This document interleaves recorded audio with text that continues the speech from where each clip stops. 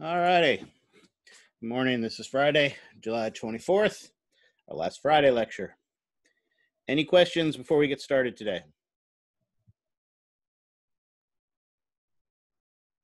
All right, then let's talk our game plan.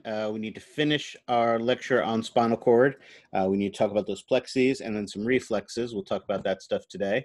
And then depending on how we are on time, we may get start on our introduction to the autonomic nervous system, which would be nice, but we'll see how the day goes. Our lab today is going to be to cover our cranial nerves. There's that great handout on Canvas. Hopefully you've printed that out. If not, again, you can make your own table. You don't have to use that. In fact, some of the spaces might be a little small for what you need to write. But we'll talk about the important pieces of information that are on there for you, and we're going to start with that first today. You still have 3 assignments due all next week. Monday, your 15-point nervous review is due, and that is graded for correctness. After yesterday's lecture, you should now have all the information you need to be able to complete that.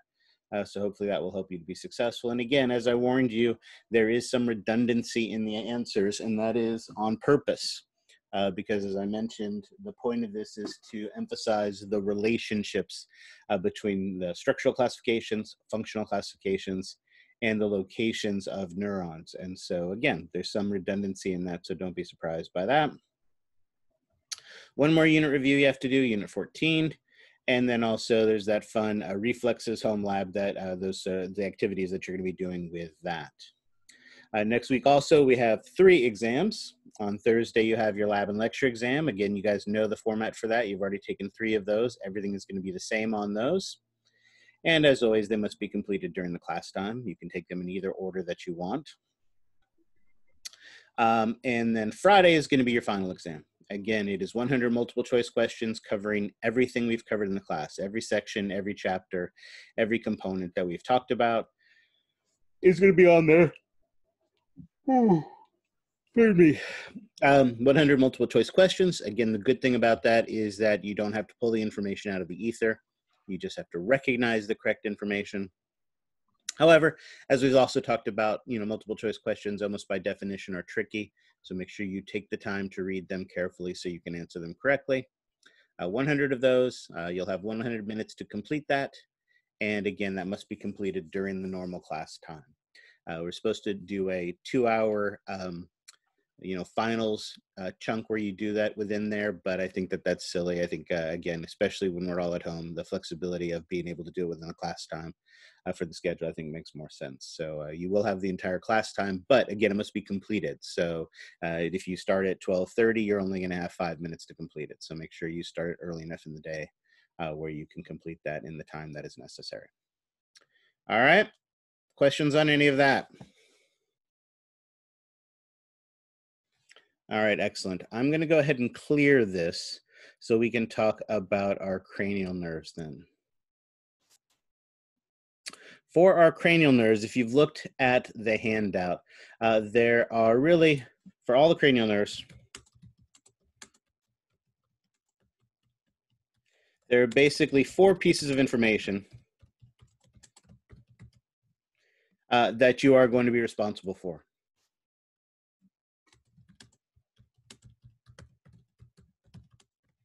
Therefore, if you think about it, for every single cranial nerve, there's basically 4 questions that I could ask you. The first of those, the most obvious of those, is going to be the name and the number of the cranial nerves.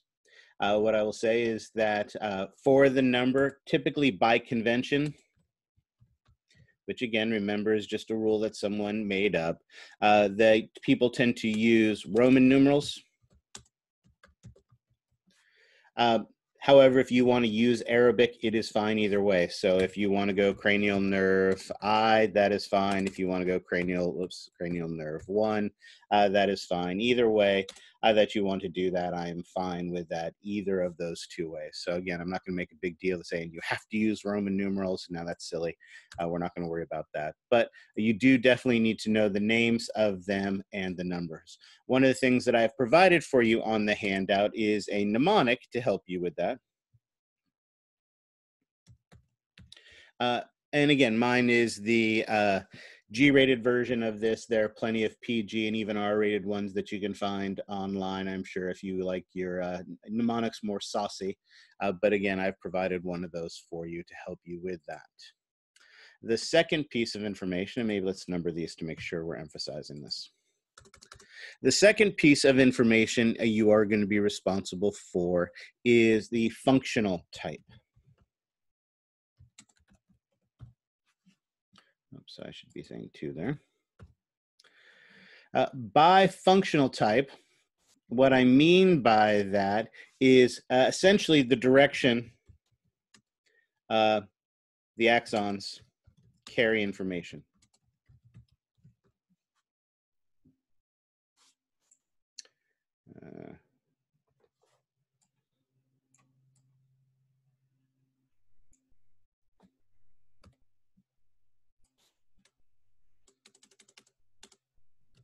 Professor? Yeah, yes. Sorry to interrupt. I have a quick question. I'm having a little bit of an emergency right now. My mom is to be rushed to the hospital. The lecture, when is it going to be posted? As soon as as soon as I'm able to convert it, I get it put onto YouTube. And so again, usually it's by that evening, but yeah, obviously it'll be posted at some point, definitely today. If not today, by tomorrow. Go take care of your mom. I hope everything is okay. Okay. All right. Thank you. Yep. So again, the functional type is, you can think of it in terms of the direction it carries the information, or really the type of information. One of the things, if you remember, when we talked about our spinal nerves, is we said all of our spinal nerves were mixed, meaning they were made up of a combination of sensory and motor axons. Sensory, of course, carry information in, motor carries information out. However, with our cranial nerves, there are 3 functional types. Oops, that's not a 3.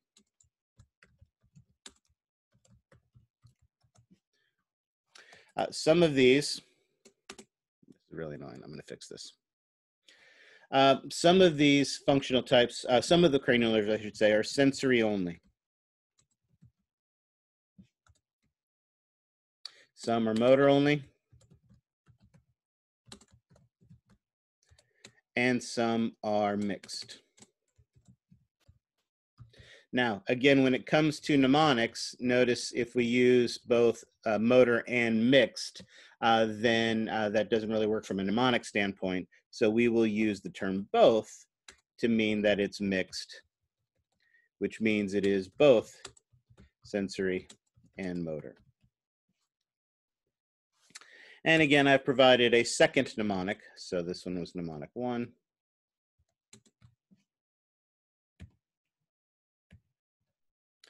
And this one here is mnemonic 2.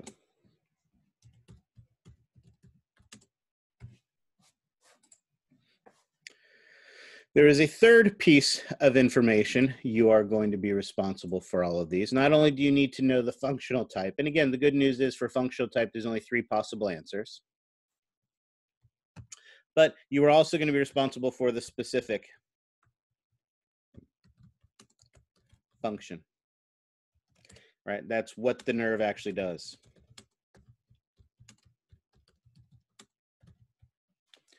Right? Again, if we simply work our way through the first cranial nerve, what is the name of the first cranial nerve? Olfactory, excellent. Based on its name of being olfactory, what do you think its functional type is? Do you think it's sensory? Do you think it's motor? Or do you think it's both?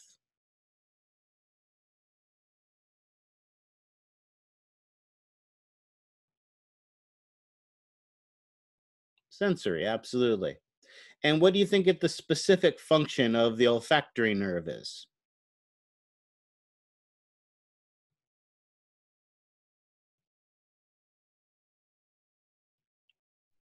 To smell, absolutely, to provide our sense of smell, exactly. Right? So again, there is a difference between functional type and specific function. Functional type is basically the type of information or the direction we carry information. Obviously, sensory information, as we've talked about, is going to be afferent. Motor is going to be efferent. And obviously, a mixed nerve would be both afferent and efferent. So the specific function is what the nerve actually does. And the fourth piece of information that you are going to be responsible for on the exam is the skull exit. We are still not done with our bones and bone features, right? Obviously, cranial nerves, as the name indicates, are nerves that come off of the brain or brain stem. And so they need to get to whatever location in the body they are. So the skull exit is basically the hole in the skull that the nerve passes through to get to its destination. And let's first finish the first row of our chart. We said the first nerve was olfactory. We said its functional type was sensory. We said its specific function was sense of smell. And anybody remember the bone features, plural, that the olfactory nerve has to pass through to get to the nose so that we can smell?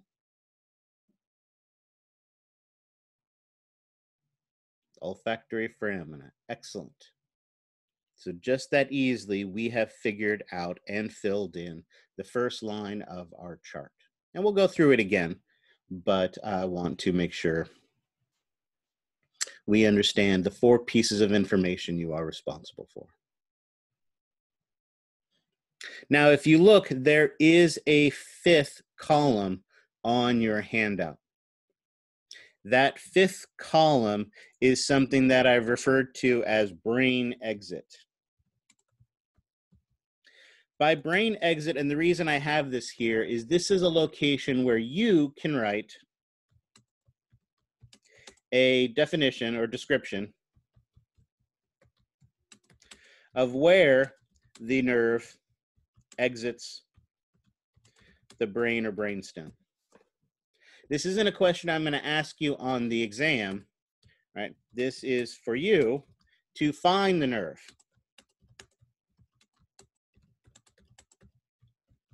So there is no right answer on this for how you would go about filling this part of it out. This is just for you to write something so that you can say where a nerve might particularly be located. Sometimes the brain exit might be obvious. Other times it's just going to be more vague in its description, right? If we cheat and go to our cranial nerve picture, oops, hold on.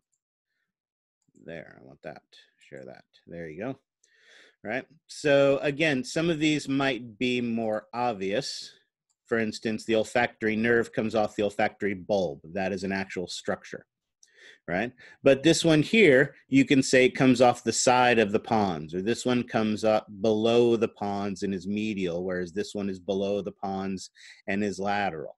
Again, if you wanted, you could use the cephalons, right? This one comes off the telencephalon, this one comes off the diencephalon, this one comes off the mesencephalon, and so on and so forth. Or you can just give a description of where they are, right? This one is in front of the pituitary gland, this one is below the pituitary gland or between the pituitary gland or the mammillary bodies and the pons, whatever. Again, it's not a question I'm going to ask you on the exam. The point of this column is so that when I point at a nerve on the exam and ask you one of those 4 questions, you can figure out which of the nerves it is.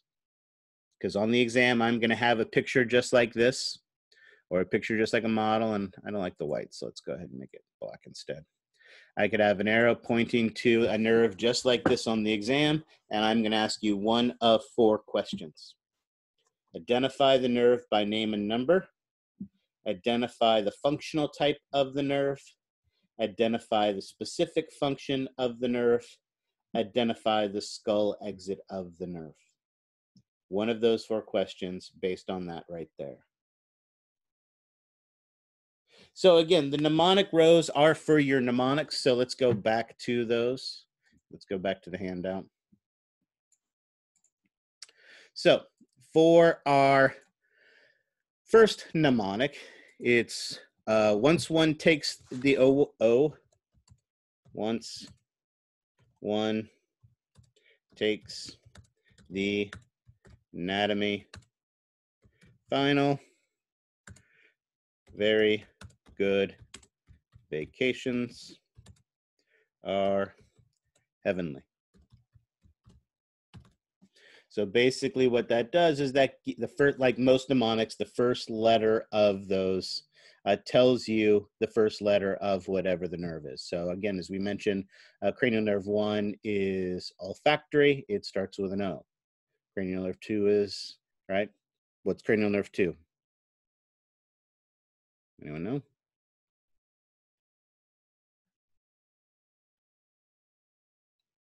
Optic. There you go. Exactly. So again, this is the mnemonic I've provided you. Like I said, it is the G version, the Disney version of this. Oops, I forgot. There we go. Of those. But like I said, I'll be honest, that's not the one that I learned when I was in graduate school. Mine is more of an NC-17 version of it, so I won't bother sharing that one with you. But I'm sure a quick web search would find you any that you wanted that way. Same thing for the functional type. The second mnemonic location is the functional type. Again, there's 3 possible answers. So I've given you a very simple basic mnemonic, and it is some say marry money, but my brother says big brains matter most. All right, 2, 3, 4, 5, 6, 7, 8, 9, 10, 11, 12. Perfect. So even without knowing anything else about it, 1, 2, 3, 4, 5, 6, 7, 8, what do you think the functional type of cranial nerve 8 is?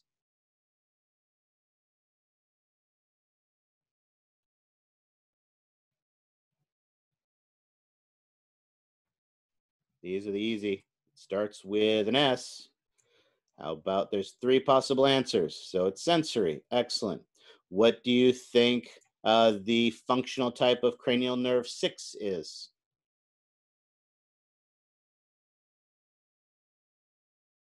No, remember M stands for motor.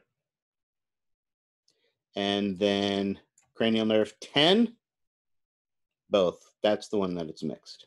So again, so I've given you 2 spaces for the 2 mnemonics to help you to remember what the name and number is, to help you to know what your functional type is. And again, that's going to be key. On the lab exam, again, it's all about understanding this information, remembering this information. So there's 2 things that I would remind you to do. The first is that if I ask you the functional type on the lab exam, how many possible answers are there? 3. So if you write anything other than sensory, motor, or both, I guess you could write mixed. But if you write anything other than those 3 answers, you know it's going to be wrong.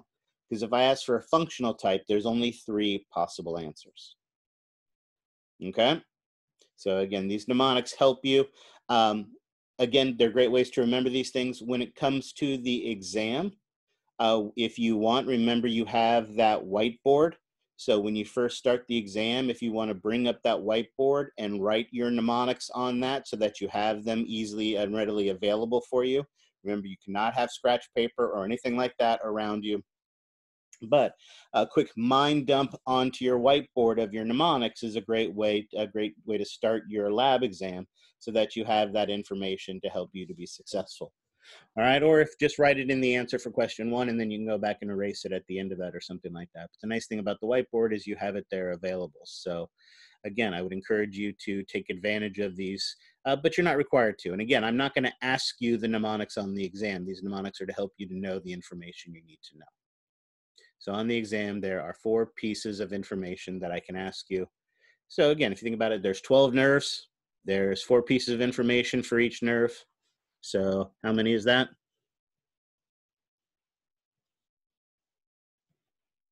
4 times 12. 48 pieces of information. Yeah, exactly. It's really 52, but we'll figure that out later. All right, excellent. So the point is you have this, and remember, as I mentioned, based on the speed of which we're getting through this information, it is going to be about 25% of your exam, your lab exam. And anything that important, do you think it's likely to find its way onto the lecture exam as well? Yeah, probably. All right.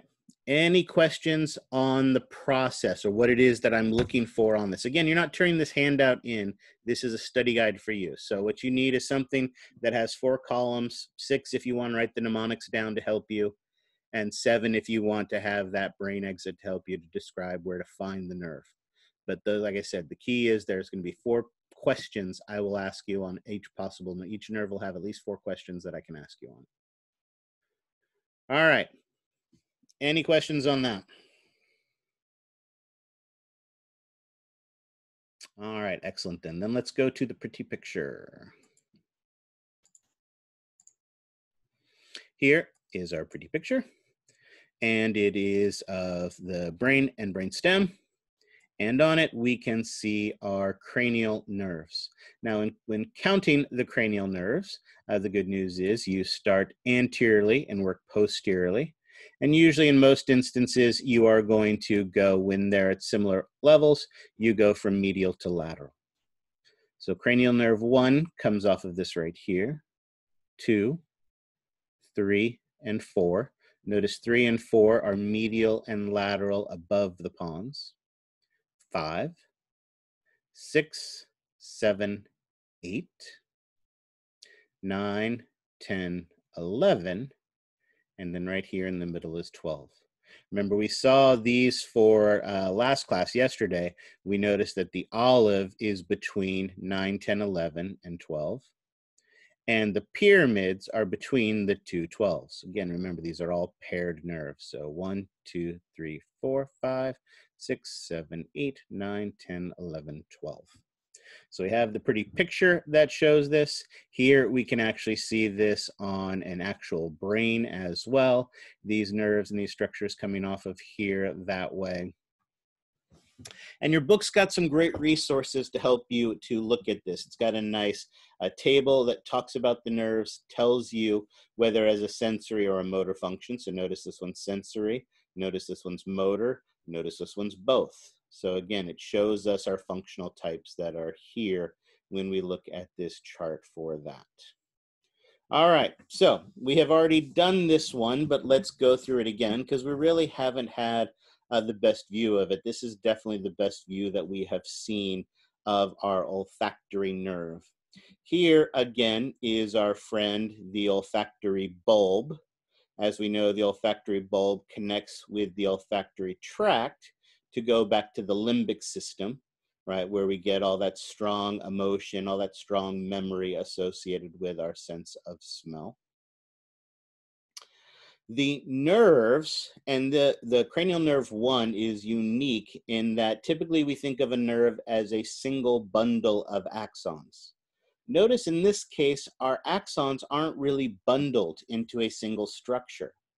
What this always reminds me of is a hairbrush, right? Obviously, clearly, I've had a lot of experience with hairbrushes, so I know them very, very well, and I know they have a handle. That handle would be the olfactory tract. They have a head, that is the olfactory bulb, and then they have all the bristles that come off of it. If this was a hairbrush, then these bristles that come off of it would be the individual axons that collectively make the olfactory nerve.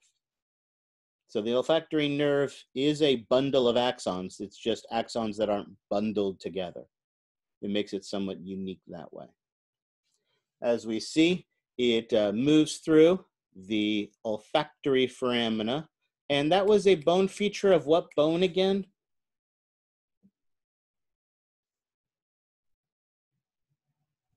What bone are the olfactory foramina a bone feature of? The ethmoid bone. Excellent. So our skull exit is the olfactory foramina of the ethmoid bone. And all these axons come down into the superior part of the nasal cavity, where they have chemoreceptors. So as you inhale particles that are dissolved in moisture, they attach to these nerves, that chemical, like a key in a lock, switches a lock, and we perceive that sense of smell. All right. Questions on that one? I think hopefully that's pretty straightforward. All right, stunned silence means I've totally mastered this. Excellent. Let's move on to our second one. Cranial nerve 2. We've actually talked about the anatomy of cranial nerve 2 already as well. Cranial nerve 2, of course, is the optic nerve. The optic nerve is functional type is, of course, what? What is the functional type of the optic nerve? Sensory. Excellent. And what specific function does it have?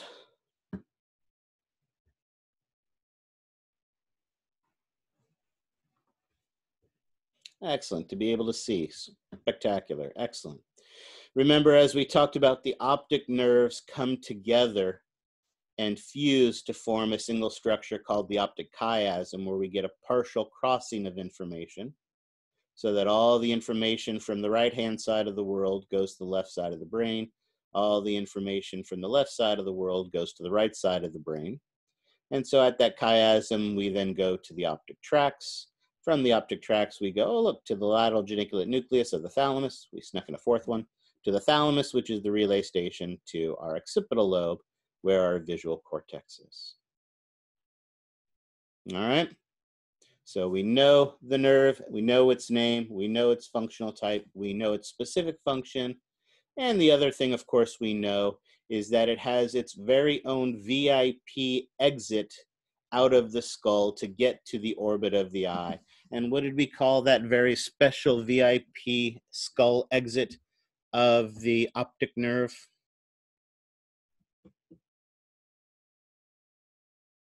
Or maybe something like this would help. So we have this opening here that goes through that way, this one here that goes through that way, which is where they cross. Remember, we talked about they cross right over the pituitary gland, which should be seen there. What is that opening? Or maybe if you have trouble remembering it this way, although I could certainly show you this picture on the exam point here and ask you this, what cranial nerve goes through this skull exit, but maybe I'll make it even easier. All right, oh, yeah, let's make it red. There it is, the VIP exit for the optic nerve to get to the orbit of the eye. What is the skull exit of the optic nerve?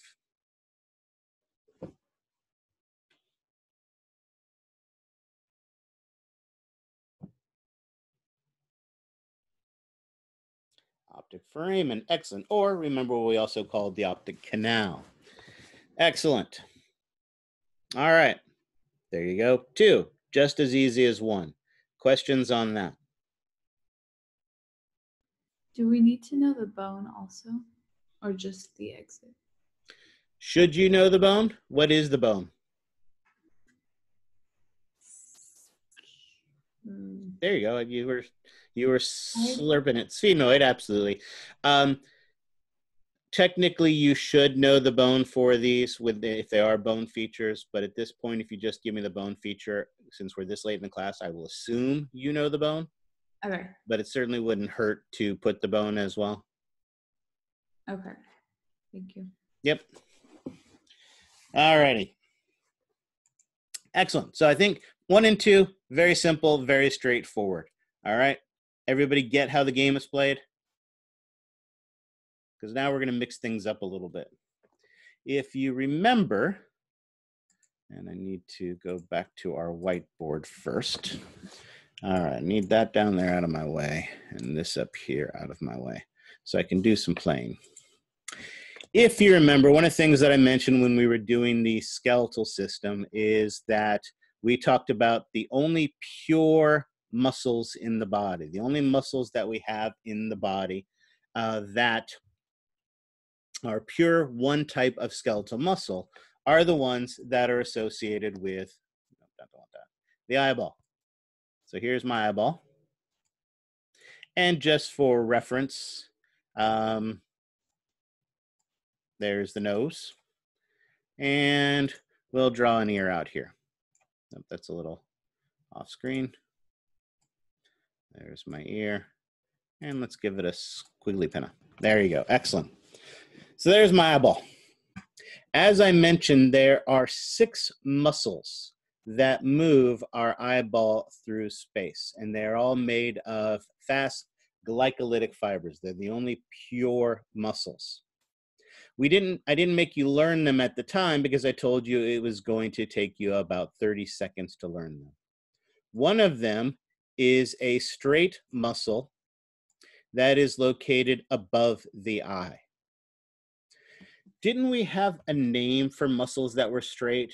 We had a straight muscle in our leg. We had a straight muscle in our belly region. What did we call those straight muscles? What was the term we used for a straight muscle? Clue, parallel is the type, but in the abdominal region, I had a straight muscle. In the femoral region, I had a straight muscle, a rectus. And this rectus happens to be above the eye. If it's above the eye, how do we describe things that are above?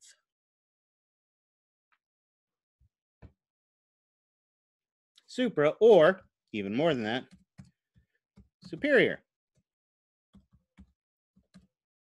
So the straight muscle above the eyeball, that if you think about it would pull the eye up, is the superior rectus. And guess what? We have a straight muscle below the eye. Guess what we call that?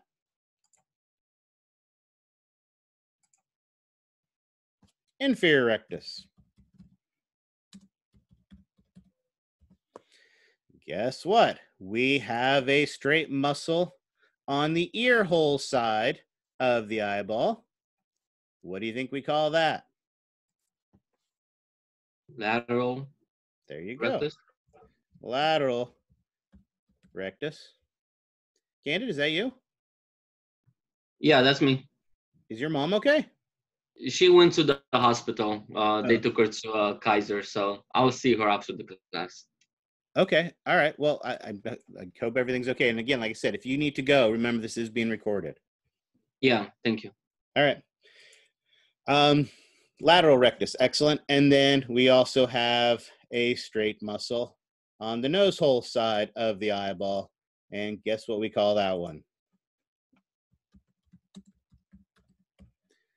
Medial rectus, excellent. There you go, 20 seconds, and you've learned 4 muscles just that quickly. However, actually, I'm going to cheat and put that one there. And put that one there so it's out of my way. There are 2 more muscles. One of those muscles is a muscle at an angle. And this one muscle at an angle underneath the eye is at an angle underneath the eye. What do we call angled muscles? Like in the abdominal region. They have 2 angled muscles in the abdominal region. Obliques. Excellent. And this one is under the eye, so guess how we identify it? There you go. Inferior oblique.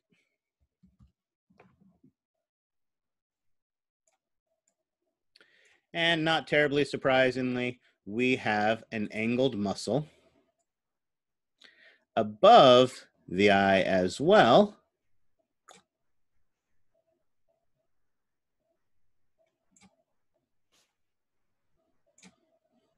The superior oblique.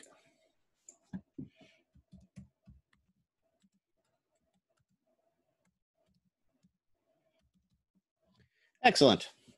And as promised, in 30 seconds, you have learned 6 new muscles. Now, notice I did draw something wonky about our superior oblique, and I will show you the picture of this in just a second, but let's do this first. What happens with our superior oblique is there is a bit of connective tissue that connects to the orbit of the eye. And this connective tissue changes the angle of the tendon, changes the angle of the muscle, kind of like a pulley. And if you remember, like when we were looking at the humerus, our humerus has a bone feature that kind of looks like a pulley. Does anybody remember what we called it? What is the bone feature of the humerus that looks like a pulley? No one remember? Kind of bow tie shaped. It's where it connects to the ulna, connects to the trochlear notch of the ulna. What bone feature of the humerus connects to the trochlear notch of the ulna?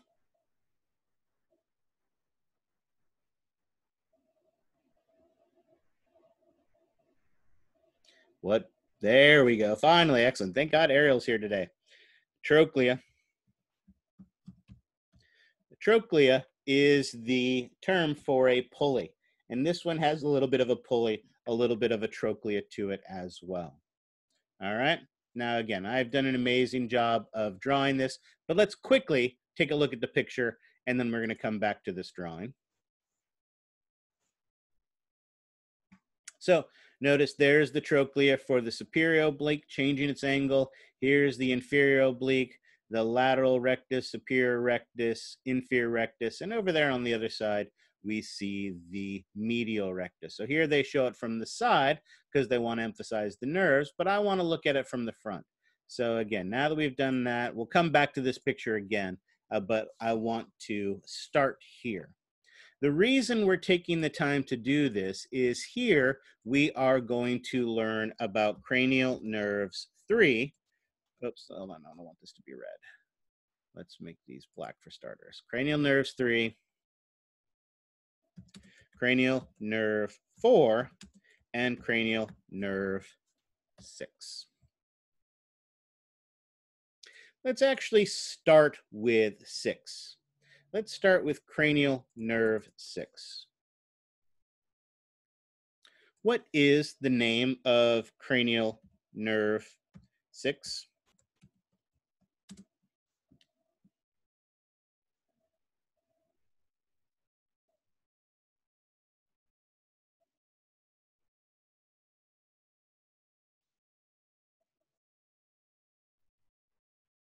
Abducens, excellent.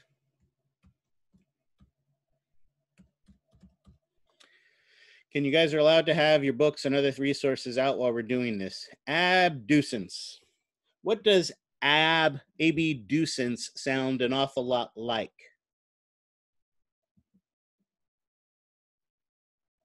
Abduct, exactly. Now, what is the functional type of cranial nerve 6 again?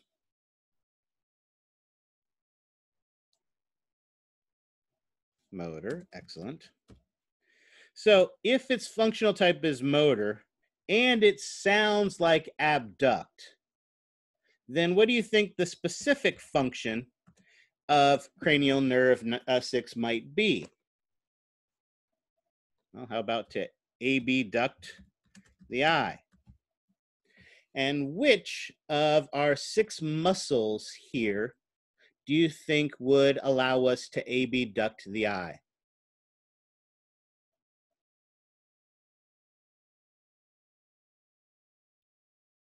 Well, abducting the eye means to take the eye, and if you look here at my right eye, and move it away from the midline. Which of these muscles would move my eye away from the midline or move it towards my ear hole? Lateral rectus, there you go. So if you think about the specific function, you could say that it abducts the eye, or you could say that it controls the lateral rectus. Both would be good ways to describe the function of cranial nerve 6. So this lateral rectus is controlled by cranial nerve 6. Whoops, I keep doing that.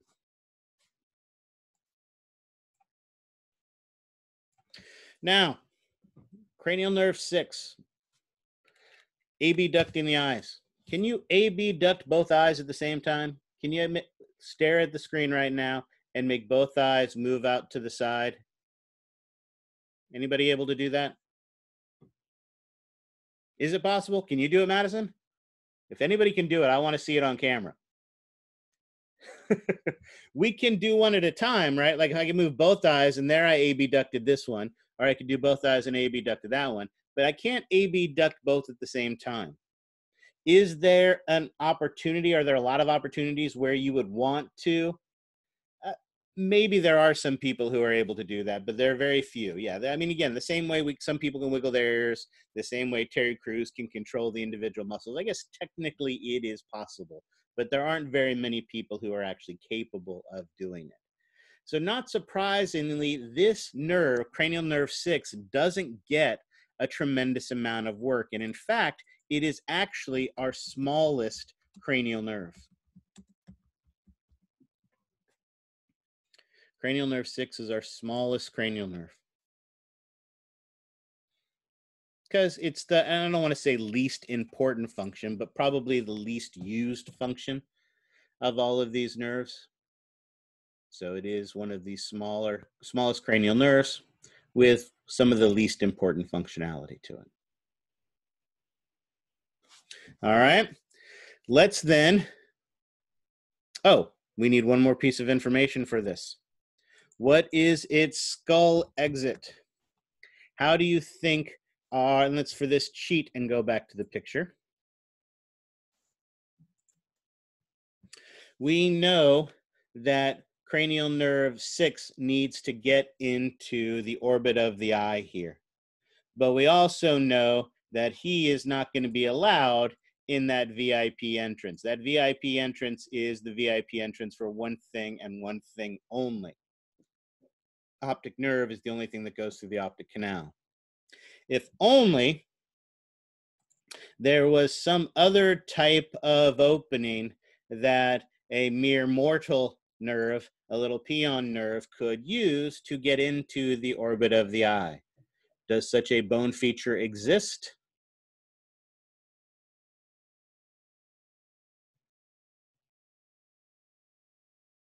What did I just put a circle around? There you go, exactly, excellent. Perfect, so absolutely, the skull exit of our abducens, cranial nerve 6, is going to be the superior orbital fissure.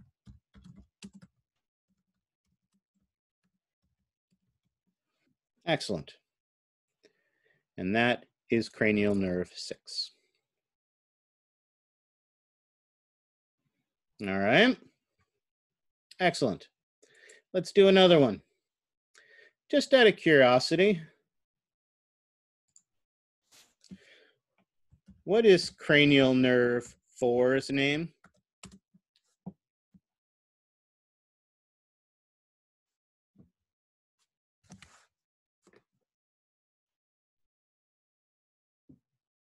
Trochlear.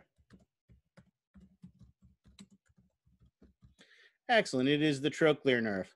Well, that sounds vaguely familiar. Doesn't something else in here have a trochlea associated with it?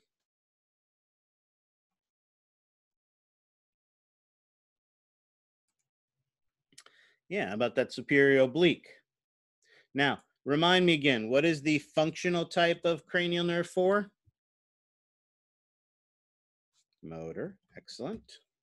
So what do you think the specific function of the trochlear nerve is?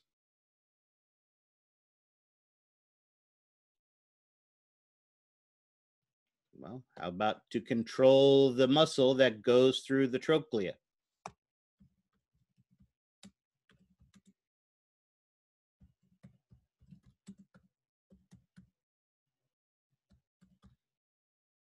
Right, it's going to control the superior oblique. If you contracted the superior oblique, any idea what that might do to the eye?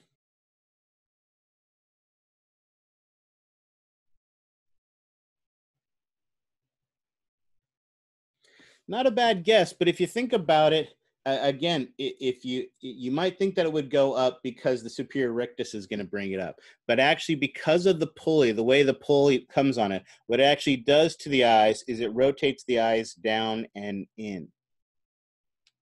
Like when you are staring at your phone all day long, or when you're reading a book all day long, or you're staring at your notes all day long. Right? Back in ancient time, there were things called books, and people enjoyed reading books. and they would look down and in at the books all the time. And if you spend 4 hours reading a book, one of the things that happens is you start to get this pain kind of like up here in your eye. That pain that you feel up here in that orbit of the eye is the fatigue of that superior oblique. Right? Remember, these are fast glycolytic fibers. They fatigue easily. So if you're constantly looking down and in at a book or at a phone or things like that, you put this strain on your superior oblique and it can become fatigued, and it can actually become painful. It's why whether you're on the computer, whether you're on your phone, whether you're on a book, you're supposed to look up and off in the distance for a while so that you're not stressing your eye with the focus and that you're not stressing your superior oblique as well. So it turns eye down and in. Excellent. We also need a skull exit. What might a good skull exit for the trochlear nerve be? Do we need to go back to the picture, or do you think we can figure it out? Exactly. It also is going to use the superior orbital fissure, right? Superior orbital fissure is the main door for getting into the bar. That is the optic cavity, right? The ocular cavity. Whereas the optic canal is the VIP entrance for the optic nerve. Excellent. So again, our superior oblique controlled by cranial nerve 4.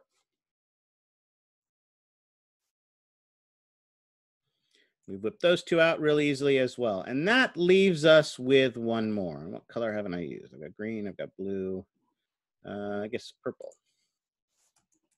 Oh, whoops, hold on.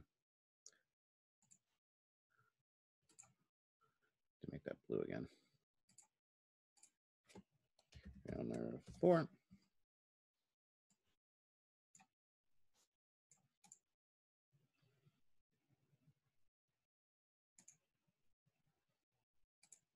And that brings us to cranial nerve 3.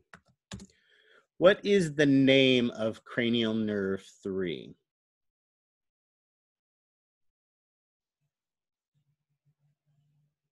Excellent.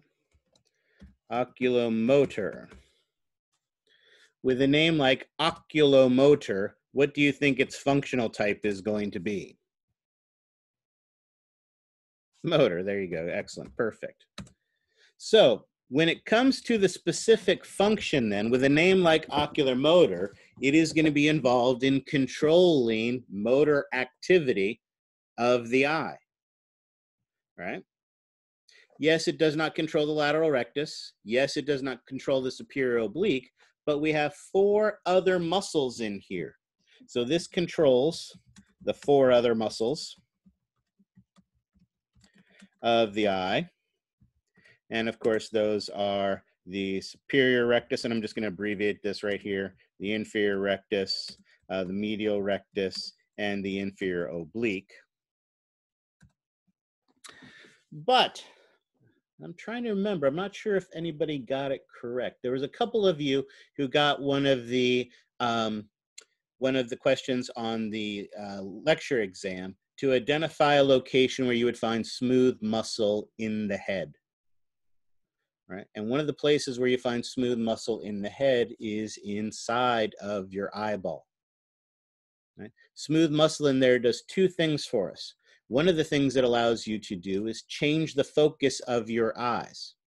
Right? You can look down at the screen if you're real close to it, but you can also look across the room and make something out there. That ability to change your focus is because you have a little rubber ball inside of your eyes, which is a flexible lens. And that flexible lens allows you to bend light at different angles so that you can read things up close and you can read things far away. That is until you get a little bit older. As you get a little bit older, that rubber ball gets a little more inflexible. And now when you're trying to read without your old man glasses, you get to play the trombone as you're trying to get that into focus, or you can finally give in and get some readers so that you're able to be able to read things up close. The other bit of smooth muscle in your eye allows you to change the diameter to how much light you let in. Again, back in ancient times, there were places called movie theaters where you would get to go and sit in the dark with a bunch of other people and watch entertainment on a big screen. Of course, one of the advantages of there is when you go there, you can buy a 6-ounce Coke for $4.75, or for a nickel more, you can get a 55-gallon drum of soda. So, of course, for a nickel more, you get your 55-gallon of soda, which means, of course, halfway through the movie, you have to get up and go pee. You have no problem getting out of your seat, getting out to the bathroom and going to the bathroom. But when you come back, how easy is it to get back to your seat? It's not as easy, because one of the things that's happened is that while you've been in the dark, your pupil is dilated to let more light in so you could see better.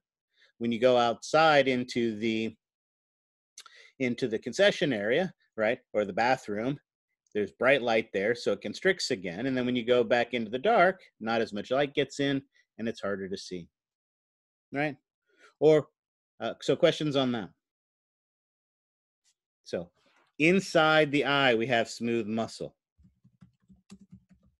And that smooth muscle is involved in the lens and the iris. The lens is what changes the focus. The iris is what changes how much light gets in. And our ocular motor nerve controls that too. So notice it controls most of the skeletal and all the smooth muscle of the eye. And with a name like ocular motor, that shouldn't be too terribly surprising.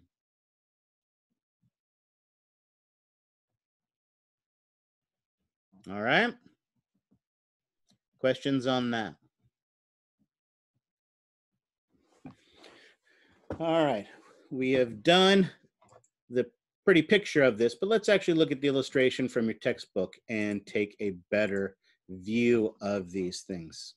Now that we have a better sense of what we are looking at, we can kind of make some sense of this image. Notice, and I'll just use the highlighter for now. Here is our lateral rectus that has been cut, and notice there is this nerve here, that abducens nerve, cranial nerve 6, that connects to it. Remember I said cranial nerve 6 is the smallest cranial nerve. It's also slightly displaced. Notice 3 and 4 come off above the pons, whereas the abducens is below the pons.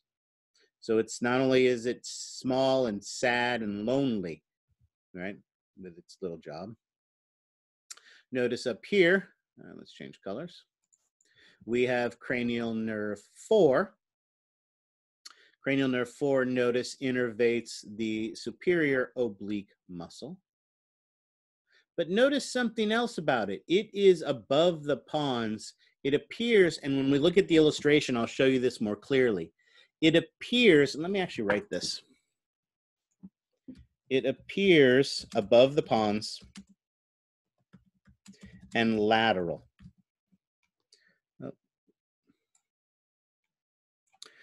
But if you look closely at this illustration, and I have another picture that'll show it really nicely as well, it actually comes off the posterior side of the brainstem. In fact, cranial nerve 4 is the only posterior cranial nerve.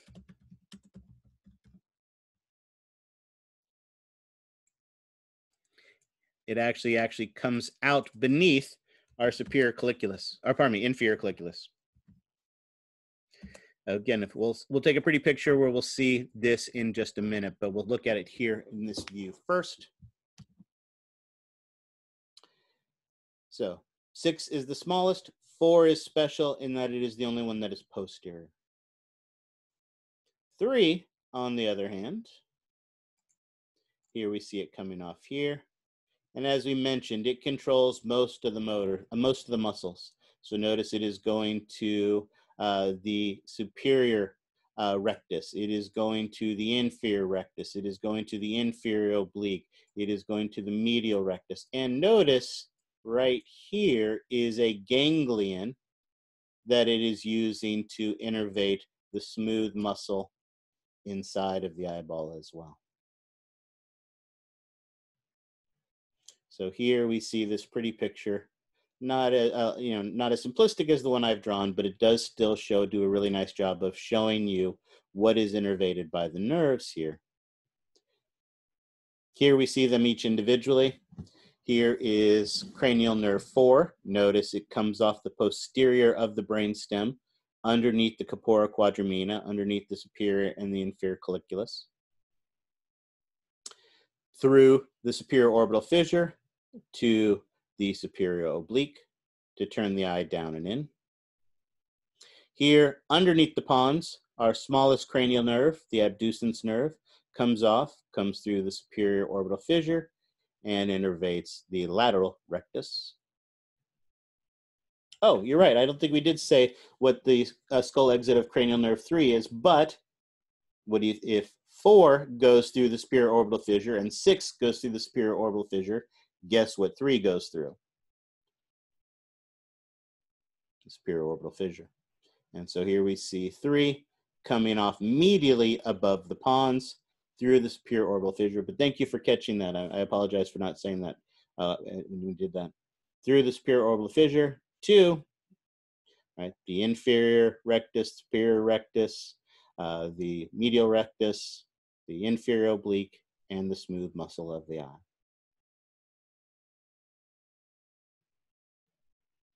All right. Lastly, as I mentioned, we want to be able to identify them. As I mentioned, 6, poor 6, smallest, displaced, sad, and lonely 6. 6 is medial below the pons. Notice so are 7 and 8, but are 6, 7, and 8 equally separated, equally spaced underneath the pons? No, 7 and 8 hang out together. 7 and 8 are BFFs. So poor lonely little 6 is way down here below the pons all by itself. Whereas way up here, medially, we have cranial nerve 3, and laterally, we have cranial nerve 4. But notice also 4 looks lateral, but if we flip the view and look from the posterior side, notice here is our corpora quadramina, the 2 superior colliculi and the 2 inferior colliculi. And then beneath that, coming out underneath the inferior colliculus, is that cranial nerve 4. So 4 is the only nerve that is posterior. So 6 is the smallest, 4 is posterior. And we'll run across a couple other special nerves as we work our way around as well. All right, questions on that?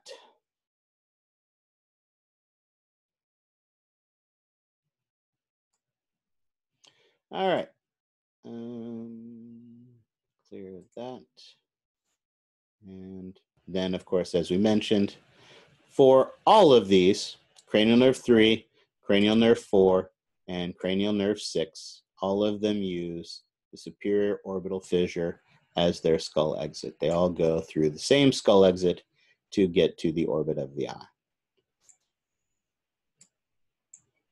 All right, so here's the good news. We are almost halfway. We only have one left, and we've reached the top of the mountain, halfway point of this cranial nerve discussion. Here's the bad news. That one nerve that is left is the trigeminal nerve. All right, and trigeminal, tri refers to what? 3. What's special about the trigeminal nerve is the trigeminal nerve has 3 branches. And here's the problem with that. All right, let me make sure I save this image so I can erase it. Because when we talk about the trigeminal nerve, there's no reason for this to be purple, is the largest cranial nerve. In fact, it is so large that it has 3 main branches. that come off of it. And we are going to need to know the name of each branch, the specific function of each branch, and the skull exit.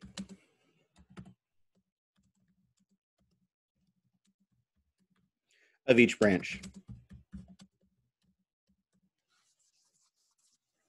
Oh, and just for the heck of it, name of each branch, functional type,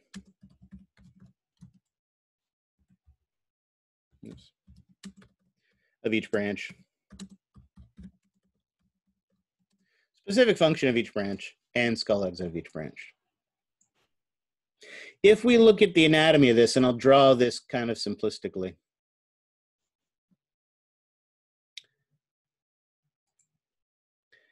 The trigeminal nerve, like I said, is the largest branch. It's the only one that comes off of the pons.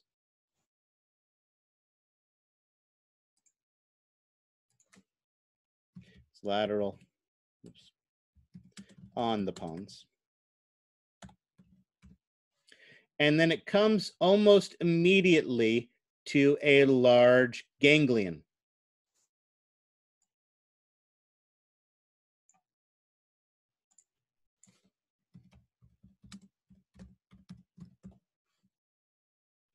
And that large ganglion then has 3 branches that come off of it.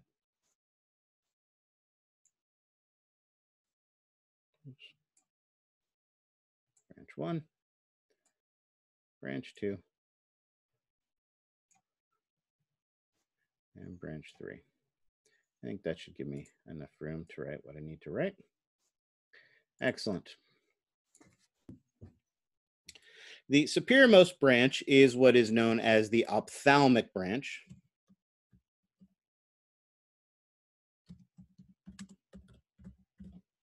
Let's make that a little larger. We have our ophthalmic branch. The second branch is known as the maxillary branch.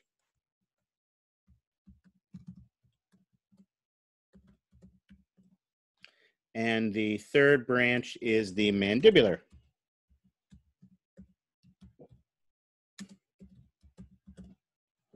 Excellent. Now, with the ophthalmic branch, where does it sound like it's going? With a name like ophthalmic, where do you think it goes?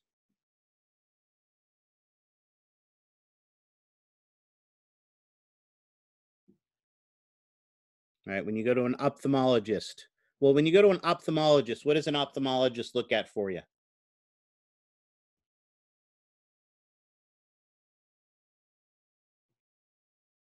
Not a bad guess. Ophthalmologist is the medical surgeon who does eyeball stuff. This goes to the orbit of the eye.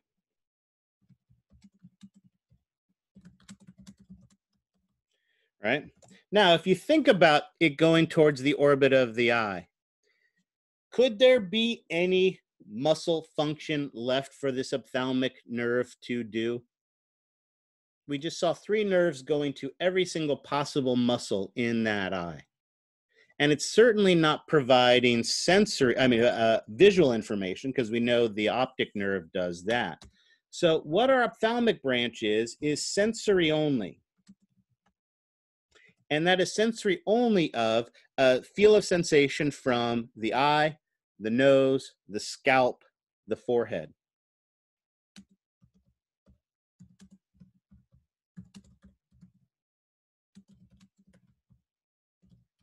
Right?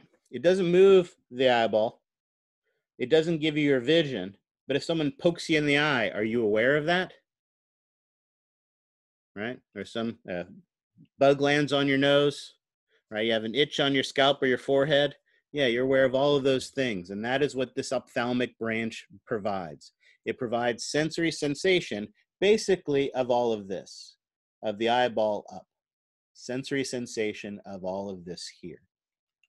Now, of course, if it's going to get to the orbit of the eye, not surprisingly, we actually have a nice big hole that several other nerves are already passing through for a skull exit. So what might a big good skull exit to get towards this portion of the eye be for our ophthalmic branch of the trigeminal nerve? Excellent.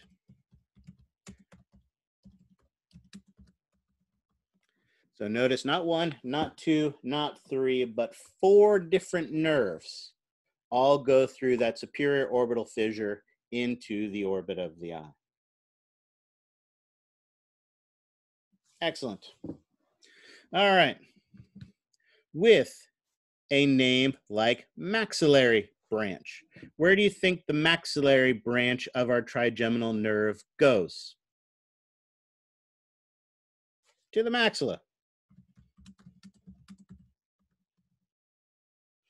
Goes to the maxillary bone. Can someone jump on camera and move their maxilla for me? Just wiggle your maxilla.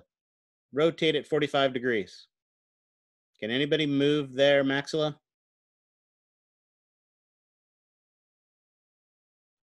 No. Exactly. So, do you think your maxillary branch is going to be sensory? Do you think it's going to be motor? Or do you think it's going to be both? Sensory. Excellent. It is going to be sensory only. Spectacular.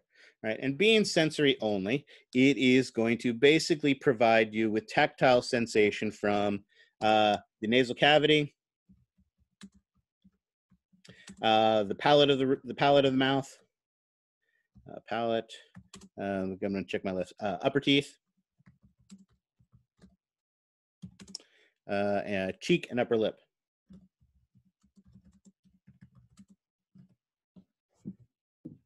So basically, your maxillary branch gives you information from basically this part, sensory sensation from this part of your face. Now, here's where things get a little bit trickier. If you remember,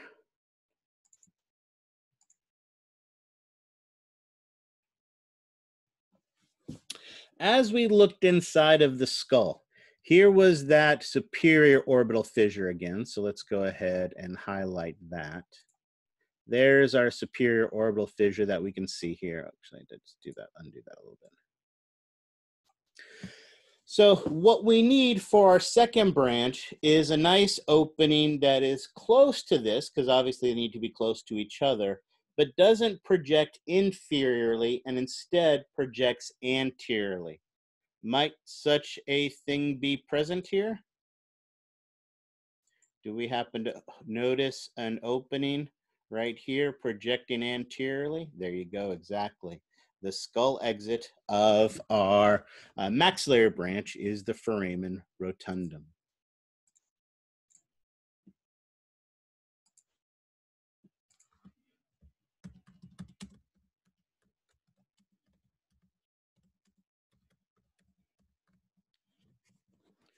Excellent.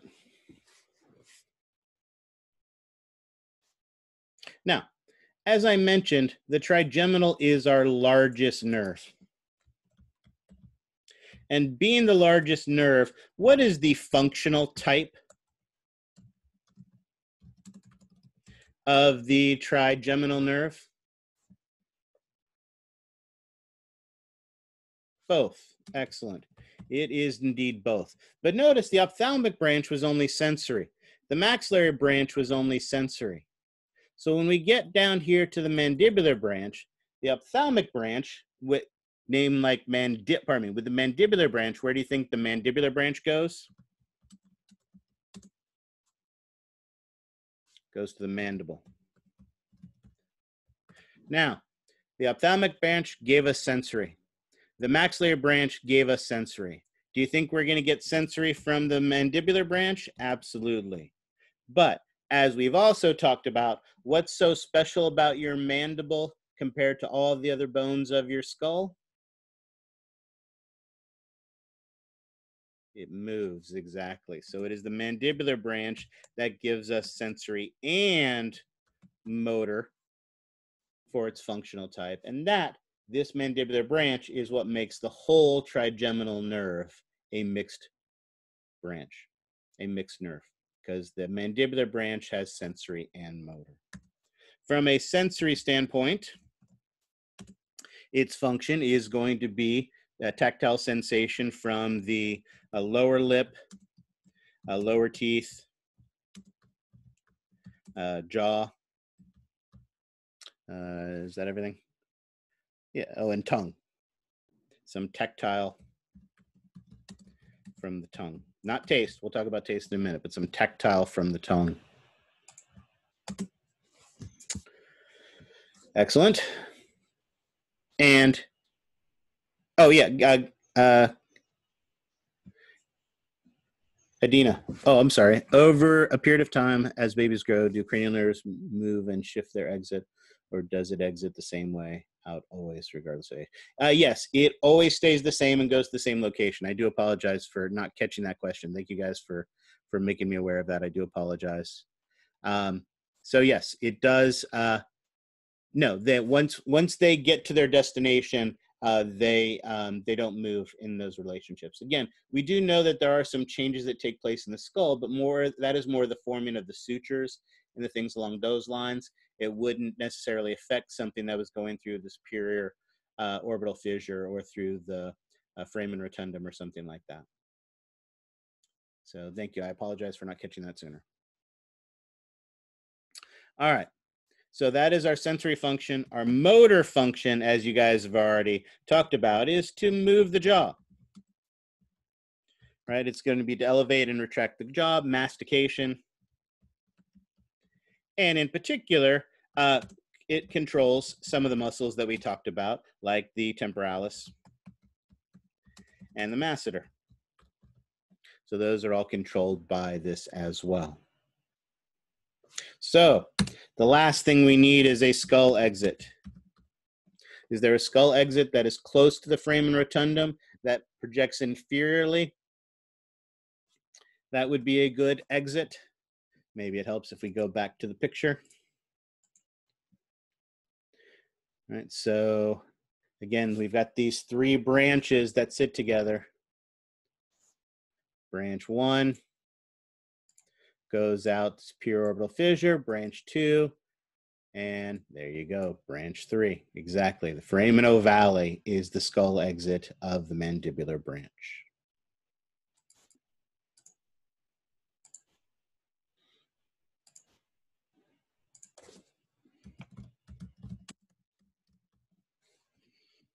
Perfect. So there you go. For our trigeminal nerve, there are 3 distinct branches. You need to know the names of all 3 branches. You need to know the specific function of each of the 3 branches. You need to know the skull exit of each of the 3 branches. Questions on that? All right, we've done that here, but like I said, your book really does a great job of showing the cranial nerves. So I jumped ahead here, but here we see again. Here's that trigeminal nerve. Again, notice it's the only one that comes off of the pons here on the lateral aspect of the pons. Here we see that nice ganglion that we talked about, and then 3 branches. The ophthalmic branch that is going to go over here to the eyeball, to the nose, to the forehead and scalp. Here we see the maxillary branch going to the nasal cavity, to the palate, to the roof of the mouth, the teeth. Right? This is that nerve that actually sits in our maxillary sinus. I don't know if you remember when we were talking about the maxillary sinus, one of the things that we said is if you have, oh, we shouldn't be yellow for that. If you have like a root canal and an infection gets in there, we talked about how painful that maxillary sinus infection can be. And that's because the swelling in this space pushes on this maxillary branch of our trigeminal nerve and can be incredibly painful. And notice the ophthalmic branch went through the superior orbital fissure to get there. Maxillary branch went through the foramen rotundum. And our mandibular branch goes through the foramen ovale to get to tactile of the tongue and to tactile of the teeth and the jaw, but also, as we talked about, controlling motor movement of it as well, like the masseter, like the temporalis. And again, notice we have these three branches going to these three locations, up towards the eye, up towards the upper jaw, up towards the lower jaw. So there's our sensory function and there's our motor function. And it was a little bit more steep to get to the apex than we thought, but we have now hit the halfway point, talked about all the information of the first 6 cranial nerves. All right, questions on that?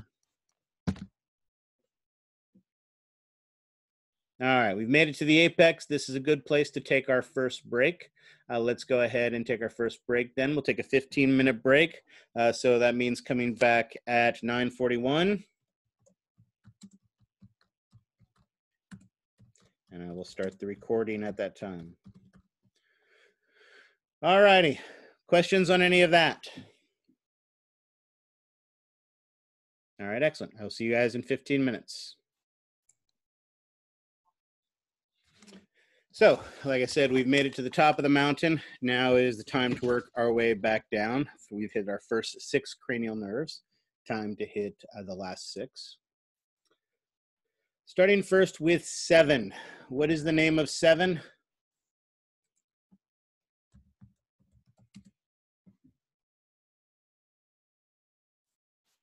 Facial. Excellent. And what is its functional type? Sensory, motor, or both? Both.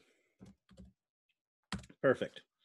Excellent. So again, when we talk about a specific function, then we need to talk about both a sensory one and a motor one. With a name like facial, the motor one might be a little bit easier to understand. As you can see here clearly from the illustration, it controls most of the facial muscles.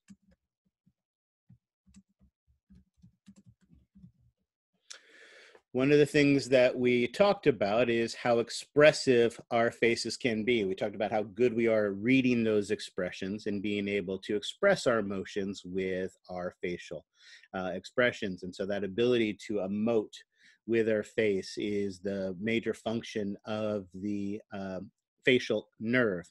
If you remember way back, and let's cheat and jump ahead for a second to our skull exit.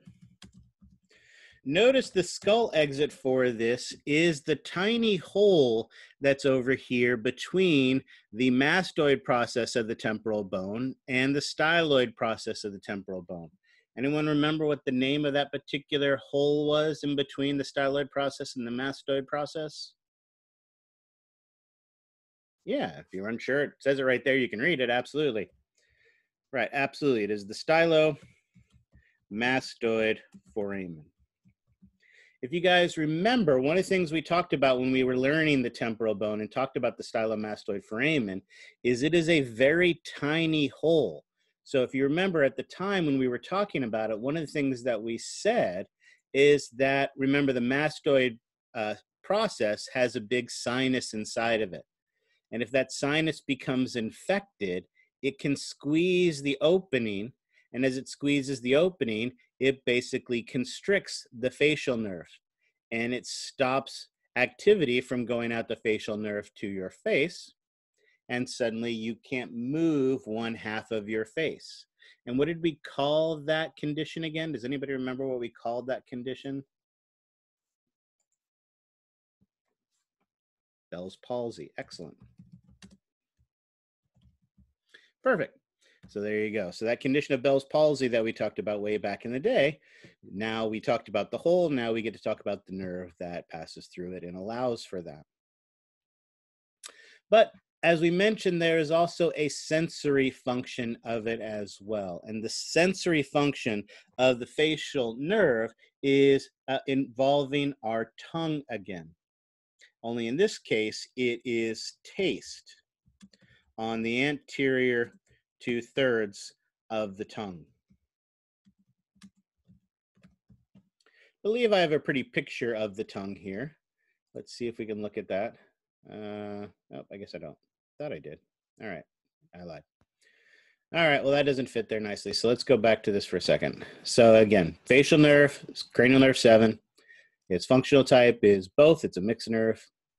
Taste on the anterior 2/3 of the tongue. Control of the facial muscles. So, and skull exit is the stylomastoid foramen. So let's go ahead and erase that so we can look at this pretty picture and get a better. Quick question.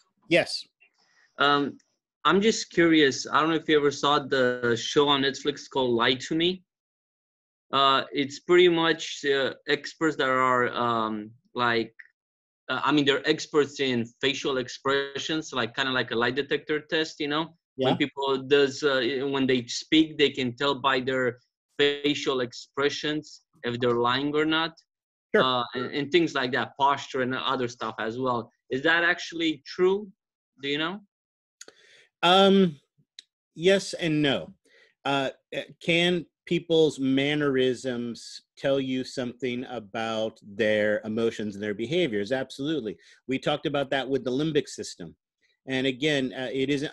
I'm not familiar with the TV show, but there are plenty of examples of that. For instance, one of the things where you see this also is, especially in gamblers, poker. Right, poker's become much more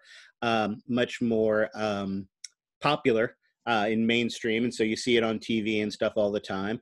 And some of the things that those poker players do is they'll wear they'll wear sunglasses so that people can't see their eyes or their eye movements. Or the other thing you'll see is there will hoods, or they will wear high-collared shirts. The reason they do that is one of the things that that happens when you get excited. Like if you're making a big bluff, or you get cards and they're really, really good cards and you get excited. Remember, as we talked about, our limbic system converts our conscious thought into subconscious actions. And so one of the things that happens is when you get excited, your heart starts beating faster. And what actually you can see is you can actually see their carotid artery starting to palpate, starting to pulse as a result of that. And that can be an indication that someone lied when they made a big bet, or they got a really good set of hands or stuff like that. So being able to read people's expressions or read people's behaviors and read people's mannerisms is absolutely a skill that many people work at. Now, where you be careful on those shows, and again, I'm not familiar with the show, but one of the things that often when they tend to do on these types of things is they tend to generalize them. Where, for instance, they'll say, that if someone looks up and to the left, that means they're lying, right? Not everybody looks up and to the left when they're lying, but people do tend to have general mannerisms that they may do when they're lying. And so the more you observe somebody, the better you're going to be at being able to read those. Yep. Got it. All right. So, like I said, it controls the face. There are some autonomic controls that we'll talk about later when we get to the autonomic nervous system next week. But the other big thing that we want to talk about is the sense of taste. Taste occurs on the tongue. Oops, not sure why that did that. And primarily taste on the anterior 2/3 of the tongue. I thought I had a picture of the tongue here.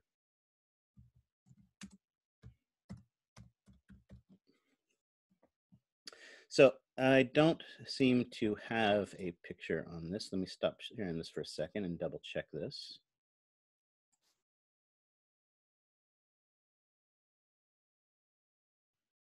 Nope. All right, so I'll cheat and draw one.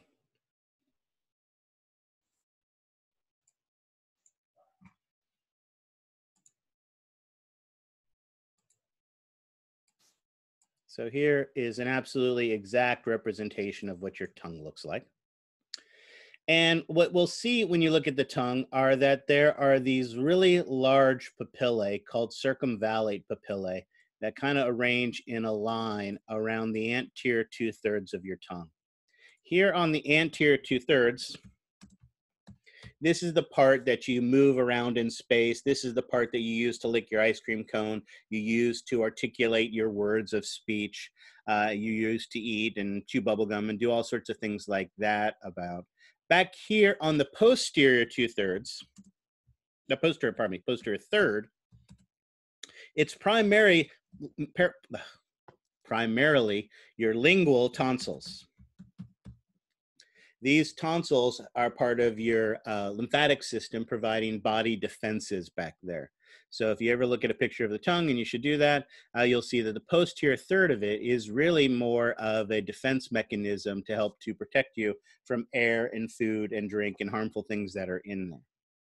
But out here on the anterior 2/3 are what we use to eat, what we use to drink, all those types of things as well. There are smaller papillae along the surface of it, what are known as fungiform papillae. And then there are some other papillae on here as well. Like I said, if we get to taste in our sensory stuff, we'll get a chance to talk about this in more detail. However, one thing that we can talk about are the sensations of taste. Taste is uses chemoreceptors. So again, we get that lock-in key of a chemical binding to a taste bud and allowing us to be able to perceive it. And there are 5 main taste sensations we are able to perceive. Now again, we combine those 5 taste sensations to be able to differentiate the tens of thousands of different tastes that we can. But what are the 5 main types of taste sensations that we can perceive? Excellent. One of them is sweet, sour, salty, not spicy, although we'll get to that one in a second, bitter. And what's the 5th? There it is. Excellent. Umami. Umami is by far the most recent one that has been discovered. It was actually a Japanese researcher who first described it, and that's why they use the Japanese word umami. Umami is that savory sensation that you get, for instance, from like portobello mushrooms or the red juices from meat or MSG. MSG is actually, you know, that they put in a lot of Chinese food and things like that, gives it that nice savory sensation, and that is umami. All right. Now, there are a couple quick points I want to make about these 5 taste sensations. They are mapped on the surface of your tongue. So on your tongue, this area right here may be the part, one of the parts where you perceive sweet. Does that mean that everybody perceives sweet in that location? Does everybody have the sweet sensation in the same location on their tongue? Williams-Sonoma would have you believe that that's the case, because if you go to Williams-Sonoma, they have wine glasses there made by companies like Riedel. And Riedel, a single wine glass can be as much as $40. What could make a wine glass worth $40? Well, what happens is that wine glass is perfectly styled to the specific wine. So they have a wine glass just for Chardonnays. That does 2 things. The first thing it does is it has just the perfect shape to the bowl so that when you have your Chardonnay in it and you swirl it, it mixes just the right amount of air to it to aerate it to maximize the flavor of that Chardonnay. But what really makes that glass so perfectly expensive and worth every cent of it is the lip of it is formed in a way that when you pour the wine into your mouth, it presents the wine to your tongue in just the right fashion so that it hits the different taste sensations in just the right order to maximize the flavor and intensity of that wine, enhancing the wine and making it worth every single cent. And of course, it's total BS. Yes.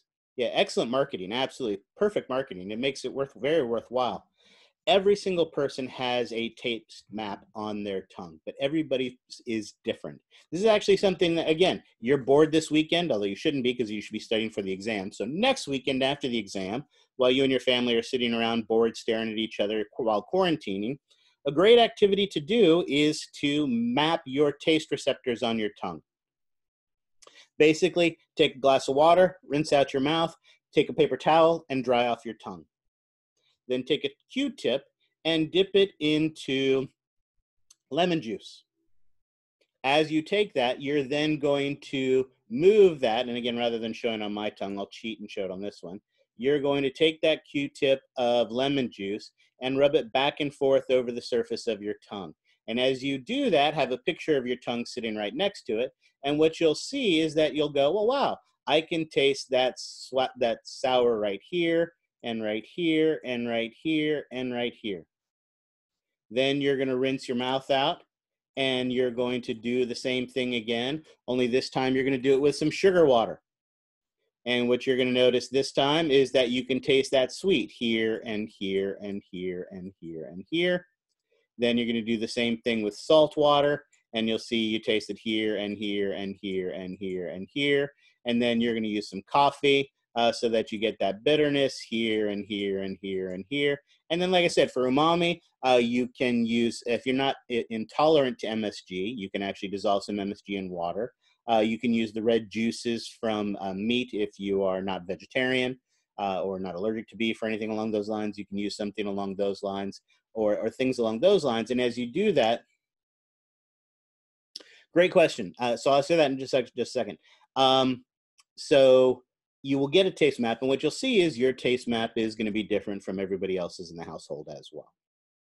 All right, so when you burn your tongue, just like if you were to burn any part of your body, it will be damaged. But remember, your tongue is covered with an epithelial tissue that repairs pretty rapidly.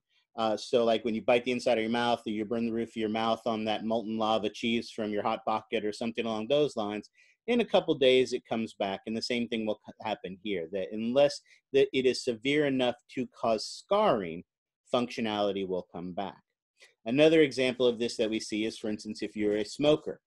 If you're a smoker, that smoking can damage the taste buds, but taste buds only last about a week. So if you were to stop smoking, after about a week or two, your sense of taste would come back much stronger than it was before as a result of that. So the taste buds are one of those areas where we have a high regeneration of the sensory cells. And we're not talking about neurons here. We're talking about the sensory cells that feel them. And so they're able to grow back. But I want to get back to the other concept that somebody talked about as well. And that was the concept of spicy. Notice we didn't mention spicy as one of our 5 taste sensations. Because remember, taste sensation, like sweetness, is a chemical sensation. That sugar binds to a chemical receptor and turns the key. And when it turns the key, we perceive sweet. All right? Pharmaceutical companies, soda manufacturing companies like Coca-Cola and Pepsi spend billions of dollars to try to find other chemicals that can turn that lock as well, right? That's basically what an artificial sweetener is. An artificial sweetener is something that isn't sugar, that turns the lock in the sugar and makes you perceive sweet even when it's not there. Well, that brings us to spicy. All of these chemicals are like locks and keys. Well, spicy, and when we talk about spicy, what's the primary chemical that we associate with spicy? Anyone know? Like jalapenos, ghost peppers, all those types of things, Thai chilies. What is the chemical in those that we perceive as spicy? What's the primary chemical? Anyone know? Come on, someone's got to know.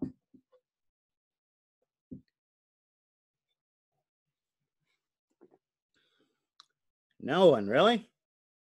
No adventurous Buffalo Wild Wing eaters?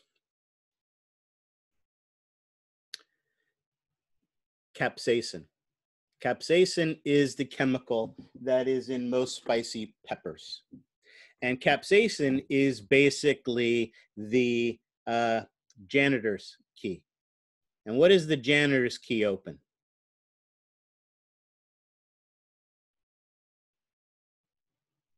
Janitor's key unlocks everything, exactly. So when you eat something spicy, 2 things occur. First, the capsaicin turns the key on all of these taste sensations, turning them all on, sending a huge, massive, confusing signal to the brain that the brain perceives as painful. There are also, as we talked about, tactile,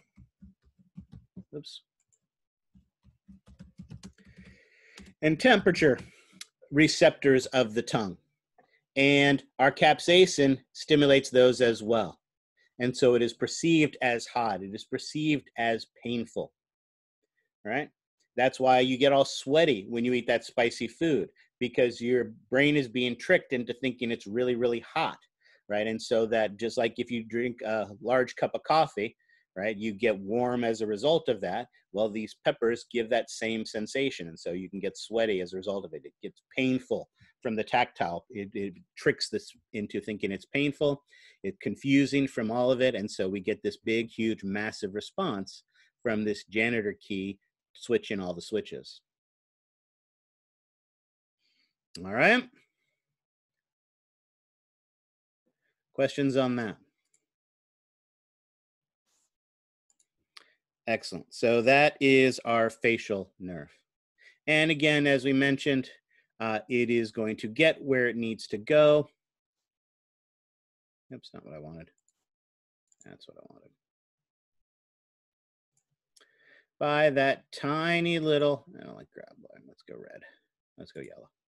That tiny little bone feature, the temporal bone right there, that stylomastoid foramen.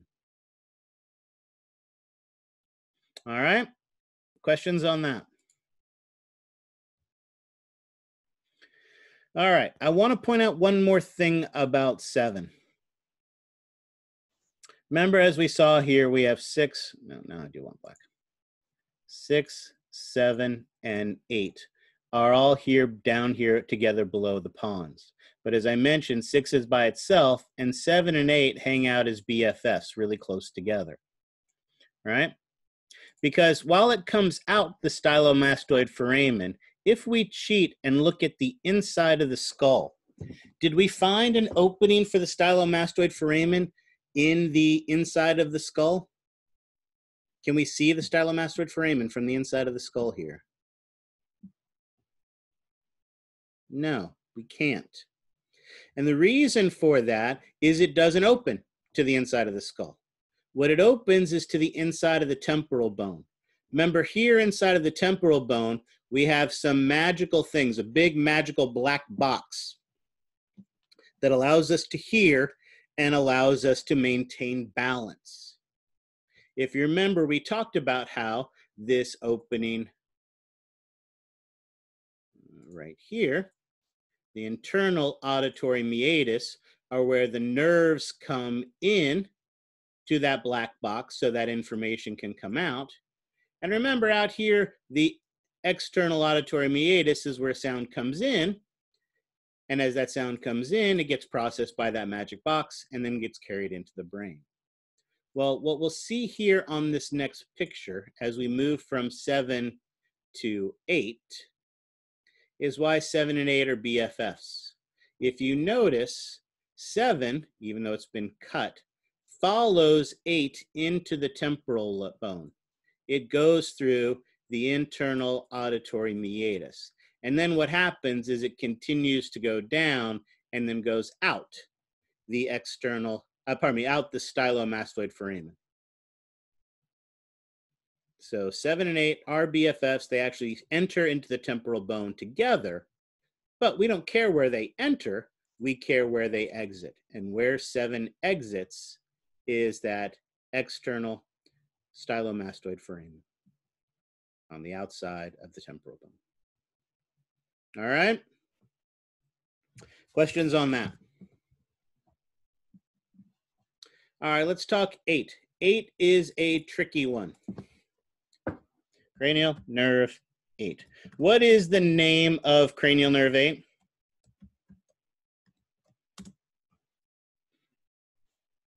Excellent. Vestibulocochlear.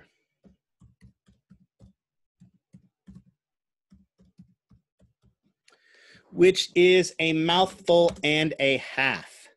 Back in ancient times, and by ancient times, I mean when I was in graduate school, when I had learned my mnemonic, my mnemonic for this one has an A in this one and not a V, because way back in ancient times, cranial nerve 8 was known as the auditory nerve. However, the auditory nerve doesn't really do service to everything that it does. So they have completely wiped auditory nerve off the face of the planet and instead given us this huge alphabet soup term vestibular cochlear, which is so much harder to spell, but like many of our alphabet soup terms, it tells us everything about it. What is the functional type of cranial nerve 8? Sensory, motor, or both? Sensory, excellent.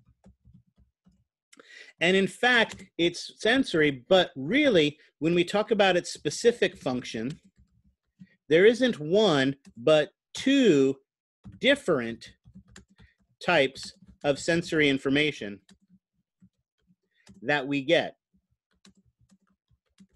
from cranial nerve 8. And that's why they stopped using auditory nerve to describe it, because it didn't do a service to both of these things. There are two special sensory structures. One of these sensory structures is known as the vestibule. As you can see here, as we look at the vestibule, and let me highlight it here in, oh, we'll use green. This structure over here is the vestibule. And this vestibule is actually what gives us our equilibrium and our balance. Now, what do I mean by equilibrium and balance? Anyone know?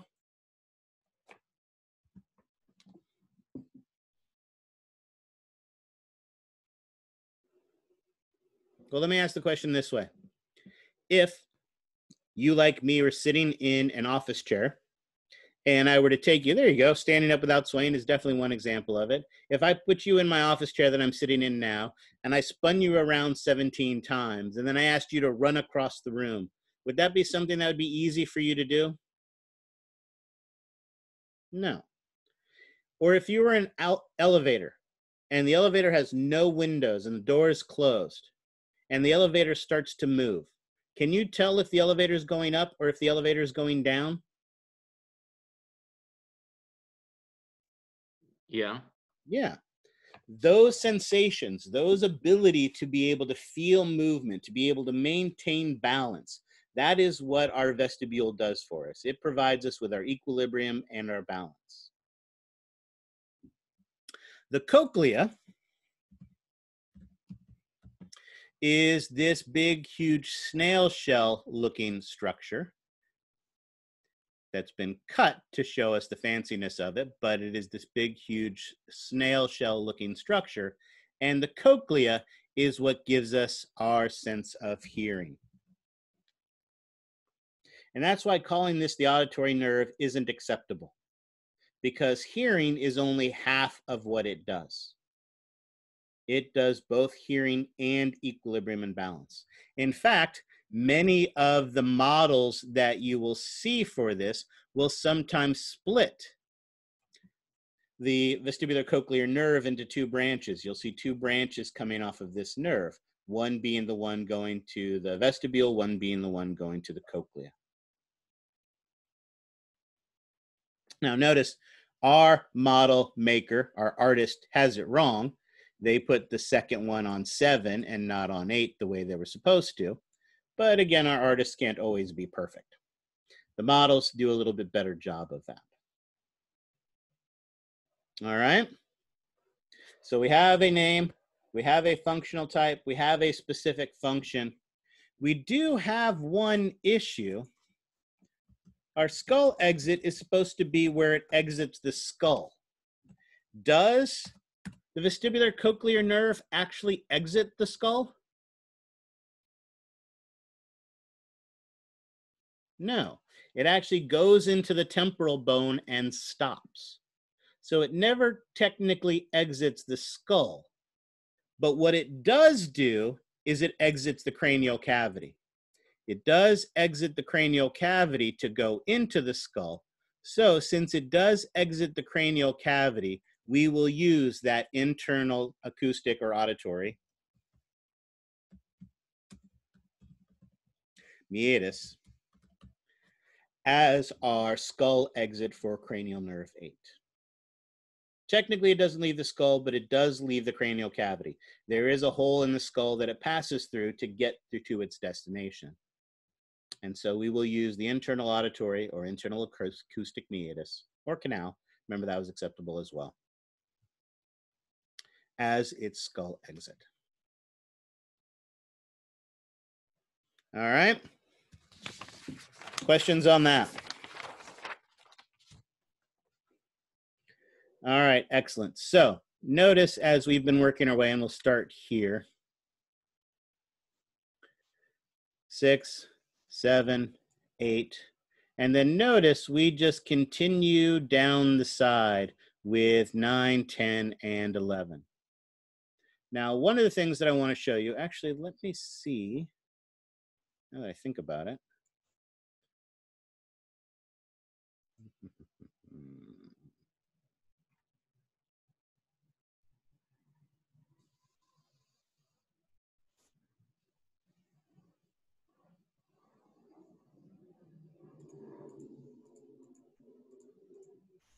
There we go. Perfect. That's what I wanted.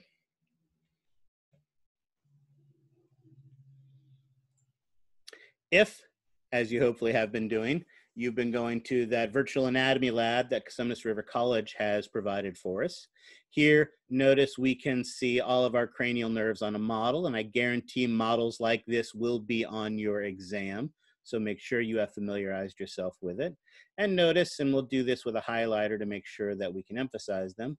Here is the olfactory bulb. Notice we don't actually see cranial nerve 1 on this. We just know that cranial nerve 1 would come off of this structure. So cranial nerve 1 would be those axons that come off of the olfactory bulb. But the rest of our cranial nerves are here. Here is 2. Notice here on the midline above the pons is 3. And then here, coming from the backside, is 4. Here is 5. Here is 6. Here is 7. Here is 8. And notice 8, you can see they've kind of divided it a little bit. And why I wanted to show you this model is I wanted to show you this right here. Notice this right here is 9, 10, and 11. Notice our illustration. Actually, let me undo that one and do it down here. I'll color it down here so we can see it, but we'll take a look at it up here. Notice our illustration has done a nice job of really separating 9, 10, and 11 to really differentiate them. If you look closely at the model here, you can say, because of the differences of heights, that they're dividing this into 3 structures. So this here is 9, this here is 10, and this one here is 11. So you can see that they're differentiated, but notice that all the axons are kind of put together. And that's not on accident. These 3 do kind of come together to form one structure that leaves the brain. So not surprisingly, because these 3 are all buddy-buddy, they all have the same skull exit. So the same way that there were 4 nerves that went through the superior orbital fissure, here we have 3 nerves that are all going to go to the exact same location as well. And then, of course, lastly, just to make sure we emphasize it, here is cranial nerve 12. Notice also, again, here we can clearly see the pyramids between 12. And notice here in pink, you can see that pink olive. I only colored a little bit of it, but that pink olive that is between 12 and 9, 10, and 11. All right, so here we see this in the pretty picture, but when we go back to here, we see that, notice they've emphasized the difference of them, but they often go together, and that's useful to remember because they're all going to have the same skull exit. All right, so let's start first with the most superior one, that is 9. 9 is the glossopharyngeal, another big mouthful, but again, it tells you a lot about it. Pharyngeal refers to the pharynx, the throat. Glosso refers to the tongue. And so notice it's going to the posterior part of the tongue.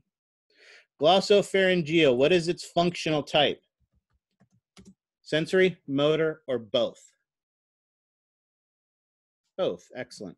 So that means it is going to have both a sensory function and a motor function. From a sensory standpoint, basically, I'm going to put this, and I want some space to write this, so let's spread this out. I'm going to say chemical taste. What I mean by this is it's not the sweet, the sour, the salty, those types of things that we talked about. But what it does give us is some sensation of chemicals. Notice it only innervates the posterior part of the tongue, but also the roof of the mouth and even some of the esophagus. If you're really eating a really good mint chocolate chip ice cream, can you taste that mint chocolate chip all the way in the back of your throat? Taste the mintiness of it? No. But if you're drinking a really acidic red wine, can you kind of sense that pH on the roof of your mouth and the back of your throat as you're drinking that substance that is really, really acidic? Yeah. So this gives us kind of a rough chemical sensation, things like pH, certain substrates, certain amino acids, or some certain uh, uh, um, fatty acids and things like that can be sensed by the roof of the mouth, by our throat, by the posterior part of our tongue. But also, it gives us chemical sensation from the blood as well. If you notice, there is a sensory structure here known as the carotid body. This carotid body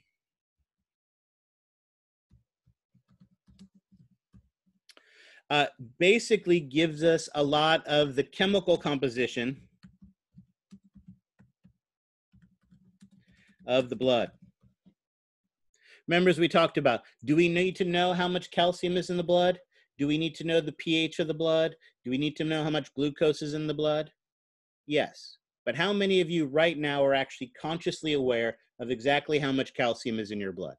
Does anybody know exactly how much calcium they have in their blood? No. This isn't information we're consciously aware of. But does our nervous system need to be monitoring the condition of the blood so we can make changes? Absolutely. So that's why I kind of use in quote that chemical taste. It's giving us this general chemical information, both from the oral cavity, but also from the blood as well. Notice from a motor standpoint, it plays an important role in controlling muscles of the pharynx and larynx. So that plays an important role in swallowing and speech. So it plays an important role in our ability to be able to swallow and our ability to produce speech. All right. Questions on that?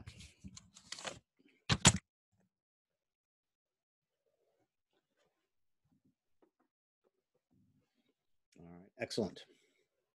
So what we need then is we need a skull feature that would be large enough that would allow not just one, not just two, but 3 nerves to pass through it. Might such a thing exist? Do we have and I'll say it again, skull feature that might be big enough that it might make a good skull exit for cranial nerves 9, 10, and 11? Well, I'm asking the question, so the obviously answer should be yes. So maybe, I don't know, something like a notch in the occipital bone and a notch in the temporal bone, forming a nice big opening that 3 nerves could find their way through. There you go, the jugular foramen. The jugular foramen is the skull exit for 9, 10, and 11. All right. Questions on that? All right. Let's move to 10. What is 10 again? What's the name of 10? Vegas. What does Vegas mean? To lose lots of money? Is that what Vegas means? It's usually what it means. Steal the Raiders. Is that what vagus means? What does vagus mean? Anyone know?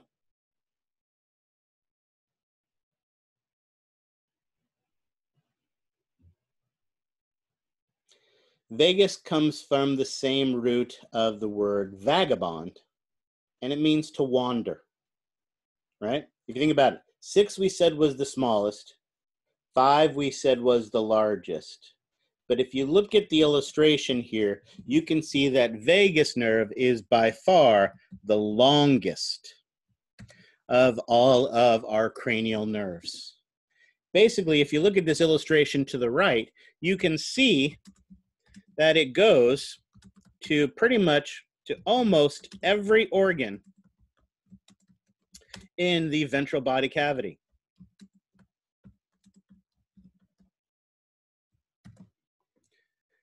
Right. Throat, larynx, heart, lungs, stomach, spleen, kidney, small intestine, large intestine, liver, gallbladder. Practically every organ in the ventral body cavity. So it truly is a wanderer going absolutely everywhere. Now, as we will talk about next week, our vagus nerve is responsible for about 90% of all of our parasympathetic output. So basically that is control of our visceral organs. However, from a functional type standpoint, is our vagus nerve sensory, motor, or both?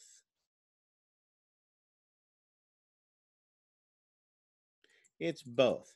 So if we're talking in terms of cranial nerves, the simple answer to what its specific function is that we can say that it receives sensory information from and provides motor control to most organs in the ventral body cavity. I will accept that as your definition if I ask you the specific function of this nerve.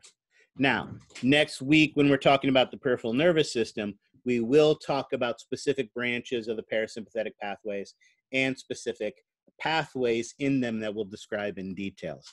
So if we're talking about something like that, we'll have to get a little bit more sophisticated. But for right now, when we're just talking about our cranial nerve and cranial nerve 10 in particular, this is an acceptable definition for its specific function. But like I said, next week, you'll learn everything you wanted to know about the parasympathetic nervous system and more.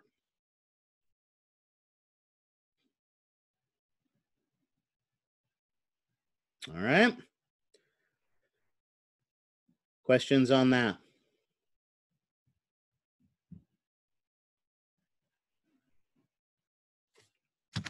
All right, excellent. And then, of course, what is the skull exit of cranial nerve 10?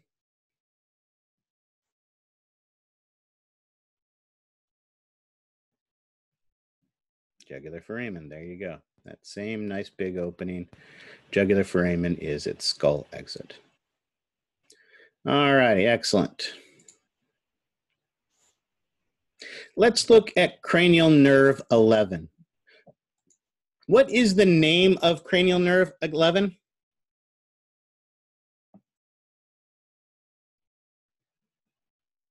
Excellent, that is exactly what I wanted to see. It is known as the accessory nerve, but it is also known as the spinal accessory nerve. Both of these are acceptable terms.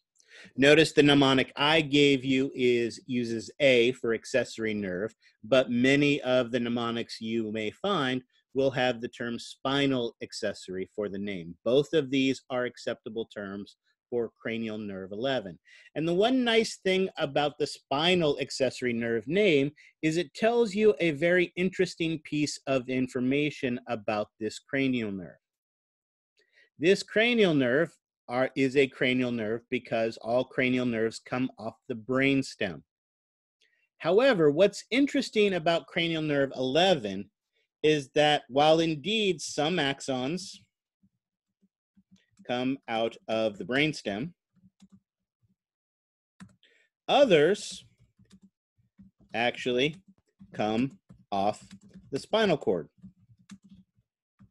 So this is the only cranial nerve that actually can start outside of the skull.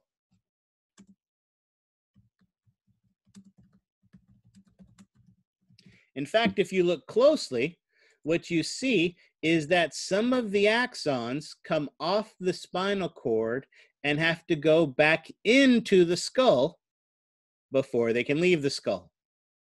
So notice they enter the skull. So some axons enter the skull via the foramen magnum, but all of them exit the skull by what? What is the skull exit?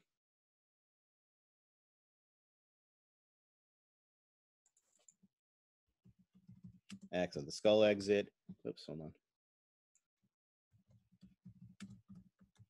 is the jugular foramen. Excellent. So some of them actually come back up into the skull before they leave the skull. Others start in the skull and then come out. So that's why it gets the funky name. Now, what is our functional type of cranial nerve 11? Motor. And as we see nicely from the illustration, we see what it does. What cranial nerve 11 does is it controls the muscles that stabilize the head and hold the head in place. In particular, as you can see here from the illustration, it helps to control the trapezius muscle and the sternocleidomastoid. Remember, those are definitely muscles that we talked about that help to stabilize the head and hold the head in place. And that is what our spinal accessory does. It allows us to help us to hold our head in space.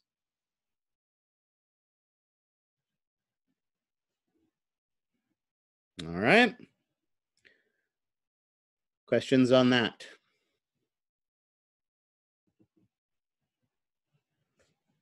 Excellent. Quick Go ahead. question. Yep.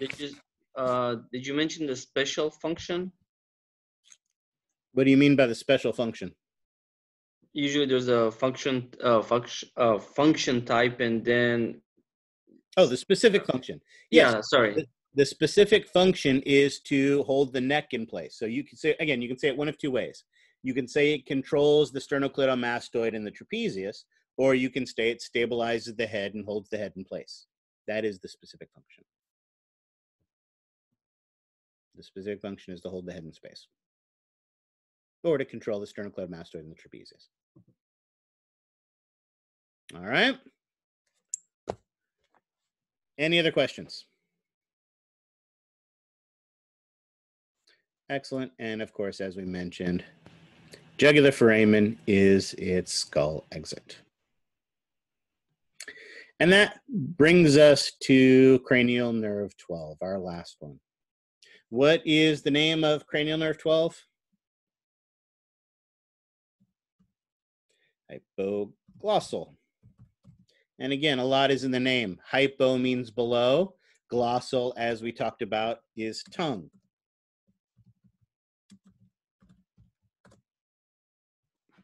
Now, we have already moved we have already done taste both in the front and the back. We have got tactile sensation. We've done all of those things, but so clearly the last thing we need to do, and again, what is the functional type of cranial nerve 12? Motor. The specific function of cranial nerve 12 is to move to the tongue. Now, we do need to be a little bit more specific than this in that it controls both the intrinsic and extrinsic. Oops. Intrinsic. I spelled that one wrong too, didn't I?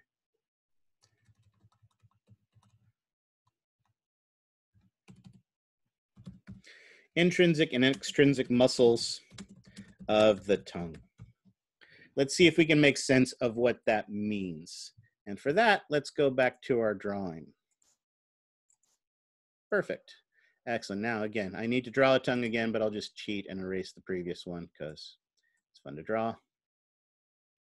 There we go. There's our tongue. There are basically two types of muscles in the tongue. Intrinsic, and as the name indicates, intrinsic muscles are muscles that are entirely contained in the tongue.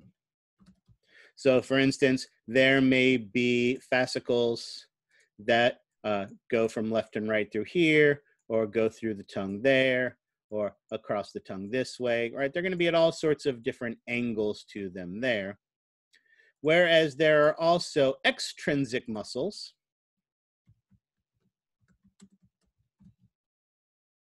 of the tongue, and these are muscles that start in the tongue, but anchor outside of the tongue. And in fact, if I really think back, what is the primary anchor for most of these extrinsic muscles of the tongue? If we have these muscles that start in the tongue and come out and attach to something, what do most of these extrinsic muscles actually attach to? Does anybody remember? If only I had a special bone that didn't form any joints and acted as the movable base of the tongue. There you go. The hyoid bone. Excellent. The primary anchor for most of these extrinsic muscles is the hyoid bone. Isn't it fun how the things we learned earlier we get to use again? It is an enjoyable experience. Absolutely. So the last thing we need to talk about is what are the functions of these? What is the function of an extrinsic muscle? What do extrinsic muscles do?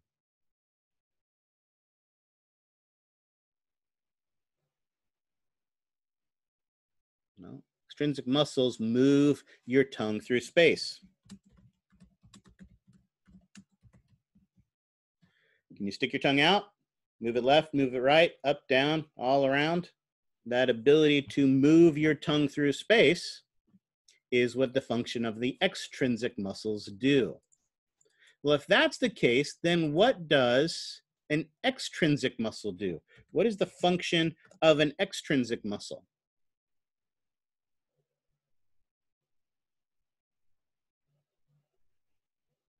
Anyone want to hazard a guess?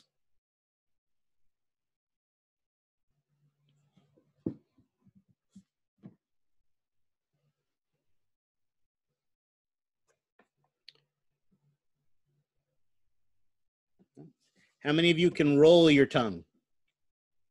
Or put ripples on your tongue, or turn it upside down? Change the shape of your tongue. Make it flat, make it round. That's what intrinsic muscles do. Intrinsic muscles change the shape of your tongue.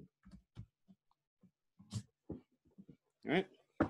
So again, if you want to speak eloquently, be that cunning linguist, you need to be able to both change the shape of your tongue and also move your tongue around in space. And it is the hypoglossal nerve that allows you to do both. All right. Questions on that? I have a question. What do you guys think the skull exit of the hypoglossal nerve is? There you go, excellent. Hypoglossal canal of the occipital bone. So if we go back to our illustration, notice they cheat and put a teeny bit of it here. But again, remember, this illustration doesn't show it quite as well.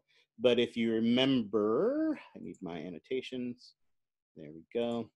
Here, superior to the condyle, remember, of our occipital bone, is a small passageway. So we know it's there.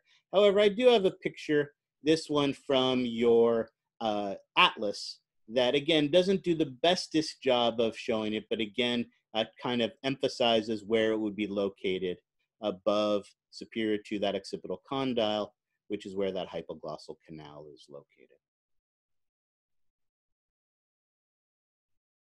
Excellent.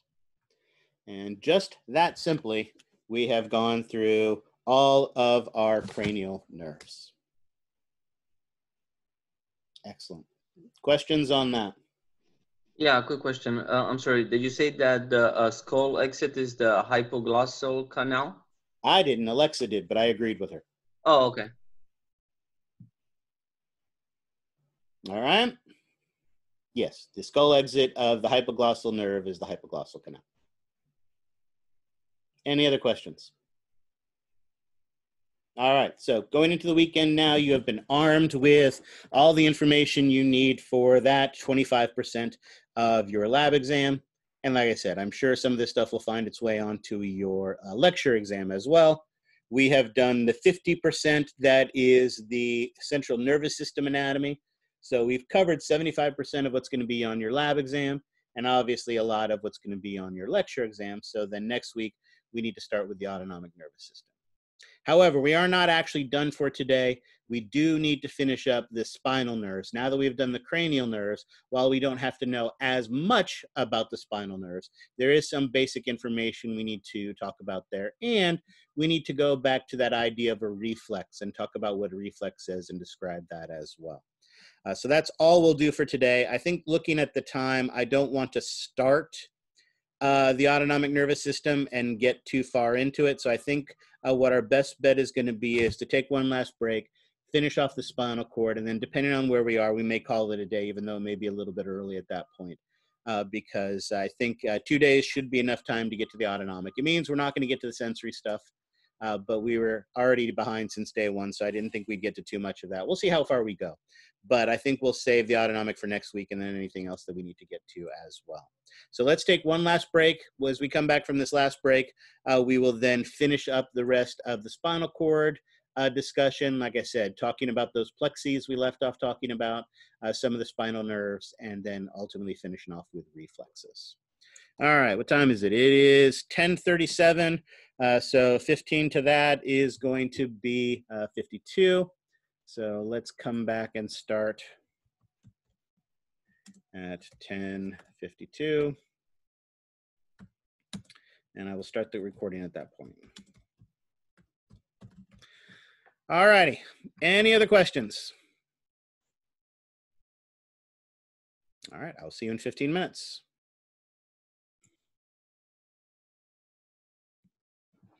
So as I mentioned, the last thing we need to do for today is finish up our discussion of the spinal nerves.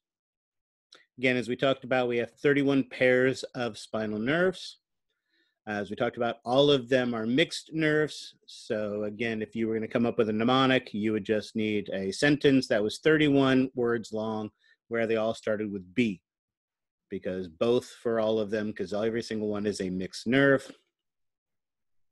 But we were talking about is that that spinal nerve branches almost immediately when it comes out, forming 4 branches. And again, if we cheat back to the previous picture, we can see those 4 branches. We have the dorsal ramus, the ventral ramus. And again, I will emphasize and point out that these are incorrect on this illustration. Remember, the lateral ramus is the white ramus, and the medial ramus is the gray ramus. So don't worry, when we get to the autonomic nervous system and that actually matters, the pictures we have will be correct. So this one, they've got twisted, they've got that backwards. So again, feel free to ignore that. But those are the 4 rami. And as we talked about, and as we were looking at here, the largest of the rami is the ventral rami. And with a few exceptions, those a few exceptions being here in the thoracic region, where that nerve basically comes out and just goes along the costal groove of the rib, most of the ventral rami branch elaborately to form these elaborate plexes. And so as I mentioned, there are 4 main plexes. For each plexus, we are going to identify the plexus by name. We are going to identify which spinal nerves, or what we'll call the roots, are going to form them. We are going to identify the part of the body that they innervate. And then the last one is we will identify one or more specific nerves that you will need to know the function of. Now, you are not going to have to identify these plexes on the lab exam. You are not going to have to identify these specific nerves on the lab exam, so I'm not going to point at one of these nerves and know what it is. This is primarily lecture-only material that we are covering here. So again, I'm not going to show you this elaborate, the spider web-looking structure. Normally I would if we were in the classroom, but you don't get to do that today. So we are not going to just focus on the functionality of these things. So let's do that, starting with our first plexus. That first plexus is the cervical plexus. And as you can see, the cervical plexus is made up of roots, ventral rami, that are coming out of C1, C2, C3, C4, and C5. Forms this elaborate, scary-looking bundle of nerves, this particular plexus here. And as you can see from our illustration, these primarily innervate the muscles of the head, neck, and shoulders. Notice our accessory nerve, which remember goes to the sternocleidomastoid and the trapezius, not surprisingly, comes and becomes a part of this elaborate plexus. But there is one interesting nerve that I want to point out to you, and that is this one, the phrenic nerve.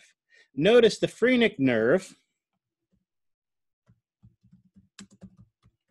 is comprised of ramis C3, C4, and C5. And anyone have any idea what the phrenic nerve innervates? What it does? Anyone know what the phrenic nerve innervates? What it controls?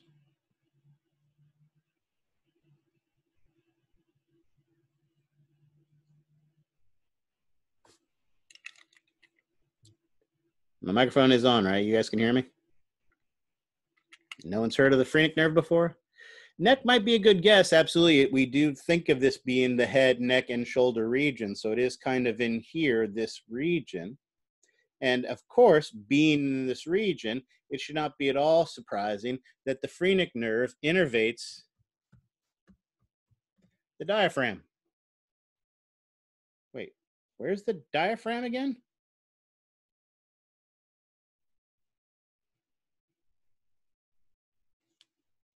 Where's your diaphragm? Yeah, way down here below the ribs. Way down here below the ribs is where your diaphragm is. Is that head, neck, and shoulders? No. So why? Why is this nerve so horribly placed or misplaced?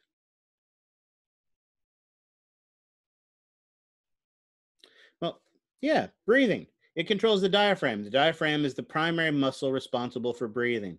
And how important is breathing? On a scale of 1 to 10.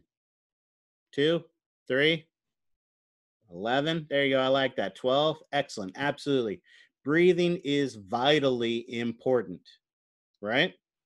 Now, one of the things that happens is being, especially females, tended to be more arboreal from an evolutionary standpoint. But as you're running around outside in the world, and the world is a scary place, it is easy to get injured, it is easy to get damaged, it is easy to fall. And as it turns out, most of our vertebral column injuries occur from C7 down. If, for instance, you happen to be, oh, I don't know, maybe you play Superman in a couple of movies, and then one day you're out riding your horse and your horse bucks you off and you damage the middle part of your back. And you spend the rest of your life in a wheelchair because you are incapable of controlling the lower half of your body. Or maybe you get it in the upper back. And what happens is you suddenly are paralyzed from the neck down. What do we call someone who isn't able to feel anything or move anything from their neck down?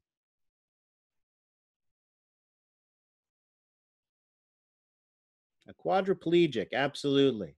Right? They can't move their hands, they can't move their feet, right? They can't move their shoulders. They have trouble avoiding their urine and defecating. Things along those lines are challenging for them.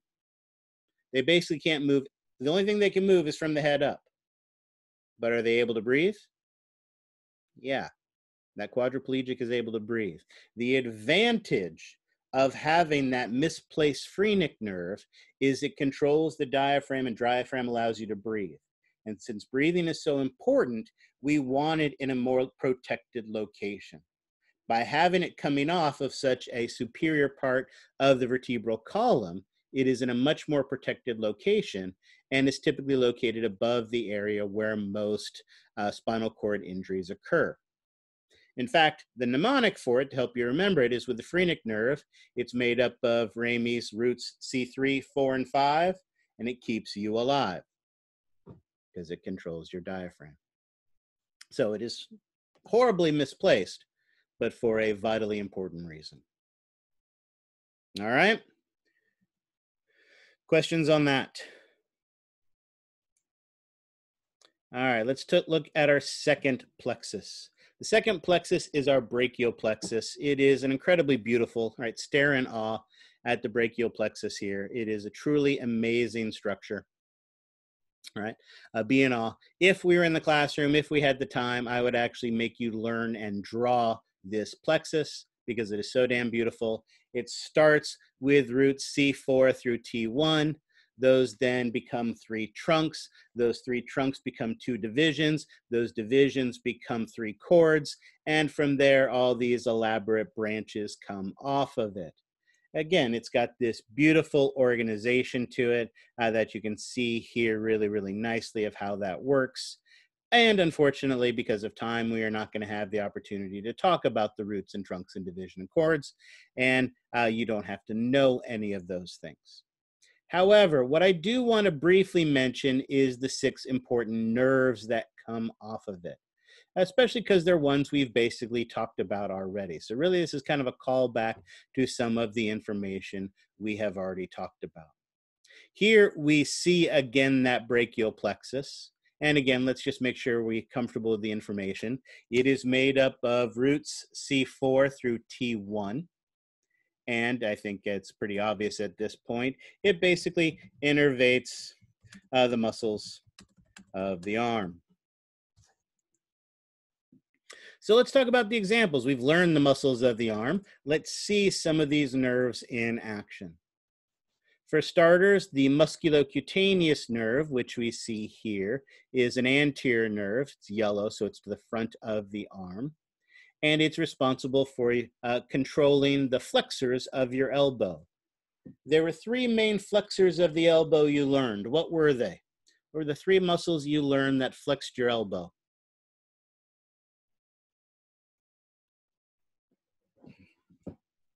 I hate it when we have to use things we've learned in other parts of the class, in different parts of the class.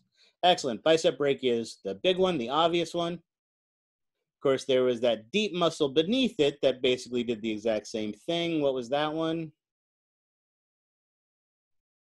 It was deep brachialis. And there was the brachioradialis. Excellent. Perfect. Those 3 muscles are all innervated by the musculocutaneous nerve. Notice here we have the median and the ulnar nerves, anterior nerves that go down the wrist down to the hand. So these affect the wrist flexors and the hand flexors, like the flexor carpi radialis and the flexor carpi ulnaris and the palmaris longus. All of those that we talked about are controlled by that. Remember, we also talked about something really interesting. Actually, let's talk about this one first. The radial nerve. The radial nerve, notice, is green. That indicates it is a posterior nerve. So not surprisingly, it controls the extensors of the shoulder and elbow. And what was the primary extensor of the shoulder and the elbow that we learned?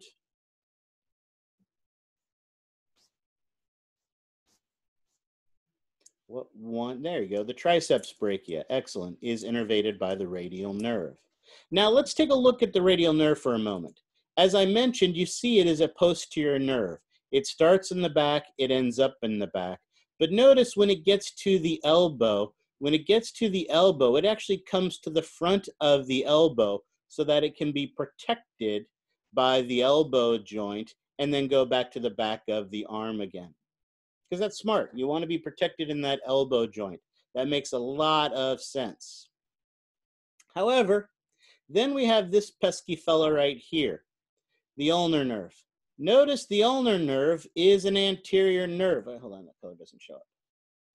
It is an anterior nerve that starts in the anterior of the arm. And in the elbow, instead of staying anterior and being protected, that pesky little bugger goes around the outside of the medial condyle before it comes back to the front again, putting it in a very precarious exposed location, which if you happen to bump in just the right or really just the wrong way, everybody else finds it hilarious. And what do we call that irritation of the ulnar nerve?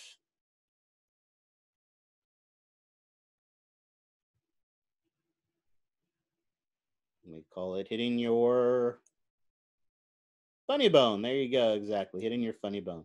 So it is that ulnar nerve that is that funny bone because it's in that weird exposed position. Notice proximally we have the axillary nerve. This is the one, notice it's coming lateral here, innervates the deltoid, innervates the teres minor. And one more, we don't see it as well from this image, but I'll cheat and I'll draw it. Coming off of the inferior part of our brachial plexus is a nerve that comes down here to the ribs, innervating those ribs, and those muscles, that muscle that connects to the ribs and goes back to the medial border of the scapula. And that, of course, is the long thoracic nerve. Here is that long thoracic nerve. Here is the long thoracic nerve right here. And that long thoracic nerve goes to the serratus anterior.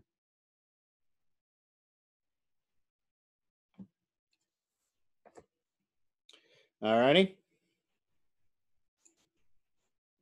So there you go. So there we've briefly identified 6 of the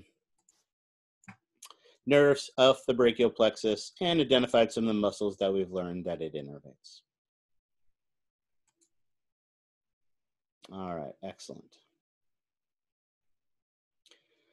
Our third plexus is the lumbar plexus, made up of ventral ramus L1 through L5.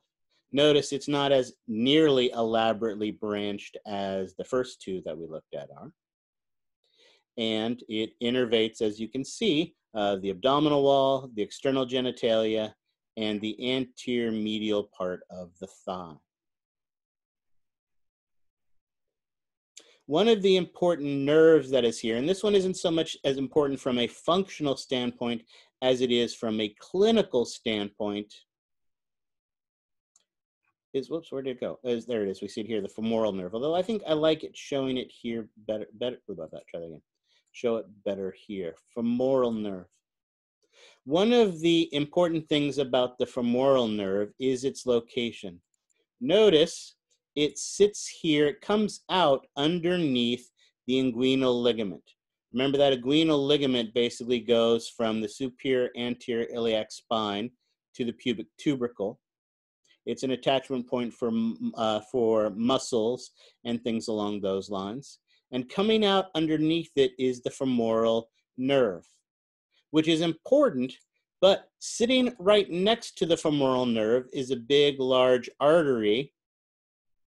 And sitting right next to that is a big, large vein. The femoral artery, the femoral nerve, and the femoral vein all come out at the same location of that inguinal ligament in a region that is actually called the femoral triangle. As a clinician or an EMT or just a good Samaritan walking down the street, If you come along someone who's had their leg mangled and is losing a whole lot of blood, you want to start to stop that blood loss. And one of the ways you can do that is with a tourniquet. However, if it's not possible to put a tourniquet on an individual, what you can do is you can actually palpate this femoral triangle region. You then take the palm of your hand and put it in that femoral triangle region, and it actually stops the blood flow and can help to maintain the integrity of the leg. Well, not the integrity of the leg, but help to hopefully keep the person alive from losing too much blood. The problem with that technique, and again, I'm not encouraging you to run out of the street and do this. You know, obviously you will be trained to do this, but this is something that occurs. The problem with this technique is often in the excitement of the situation, the pressure can become too great. And if you put too great of a pressure on that femoral triangle, yes, you stop the blood loss, but the problem is that you can actually damage that femoral nerve.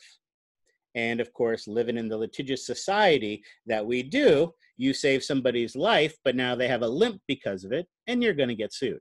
So remember, any time before you save somebody's life, make sure they sign the waiver first. All right? Questions on that?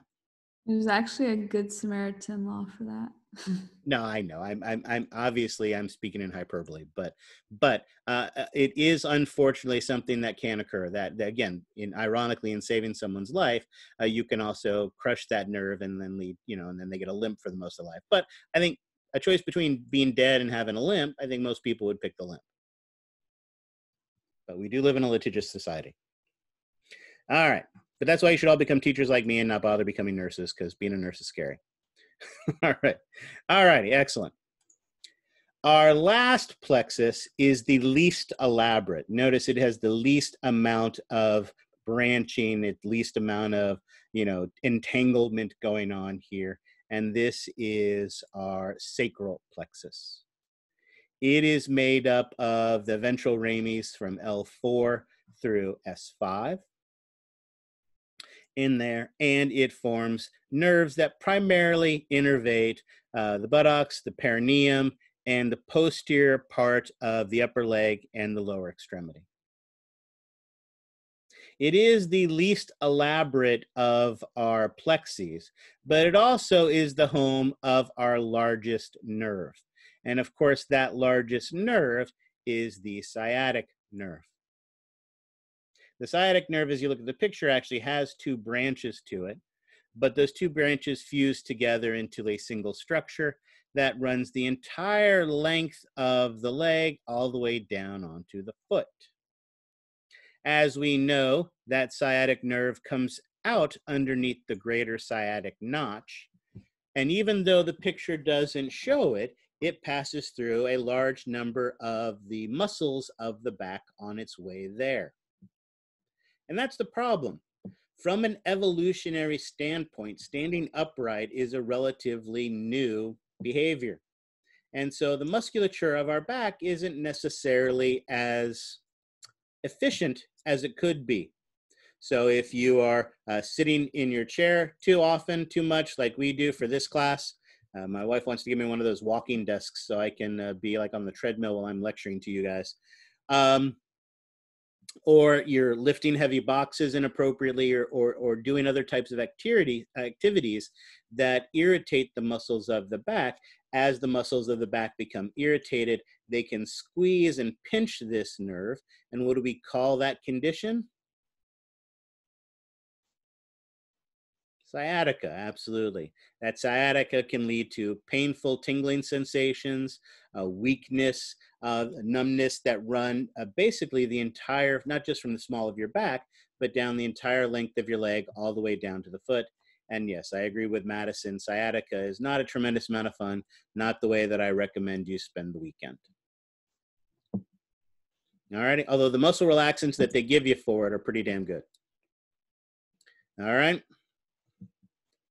Questions on that? All right, excellent. Those then are our four plexes, the parts of the body they innervate, the ventral rami that they are formed by, and just some of the nerves associated with them. All right. Now, again, hopefully what you're getting from this is that these nerves are not, spinal nerves are not random in where they go. They go to specific locations of your body. And we can actually map that. The map of where the spinal nerves go in your body are what are known as the dermatomes. Here we see a distribution of the nerves in an adult body. It's slightly different in an adolescent body, but not too different. This is important for a couple of reasons. It is important, obviously, to understand how the body is innervated. But again, from a clinical standpoint, this can be really important if someone is wheeled in, as we talked about, with a spinal cord injury. One of the quick ways you can assess that individual is by the sensations they have. Basically, you start on the bottom of the foot and you touch the foot and touch these areas. Can you feel this? Yes. Can you feel this? Yes. Can you feel this? Yes. Can you feel this? No. What about this? Yes. What about this? No. What about this? Yes. What about this? No. What about this? Yes. What about this? No. And you realize very quickly you can assess that obviously the injury to the spinal cord is between the L2 and the L3 region of the spinal cord. The other place this becomes significant are things like retroviruses. Shingles is probably one of the best examples because, again, it's all popular now on the news and people are talking about it again. Shingles is a condition that can be associated with kind of a reoccurrence of the chickenpox virus in a way. But what the key with shingles is it is a retrovirus. What that means is it is actually living in your spinal cord. And what happens is, and again, the triggers can vary. Most of the triggers are stress related, but it can be other things like temperature, diet, other things.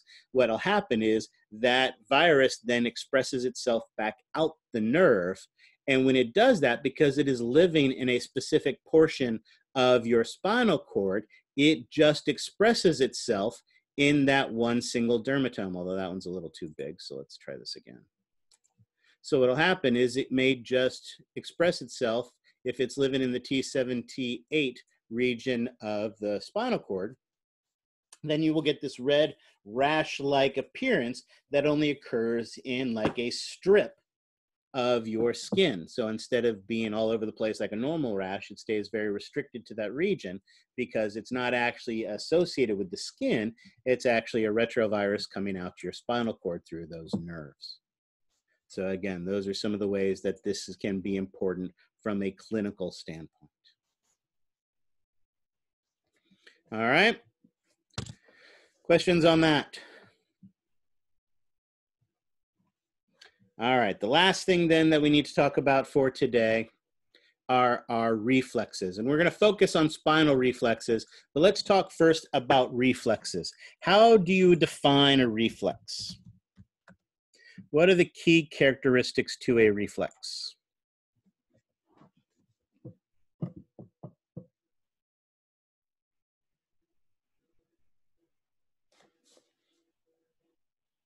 Okay, excellent. One of the keys is you do it without thinking, right? It is involuntary, unconscious,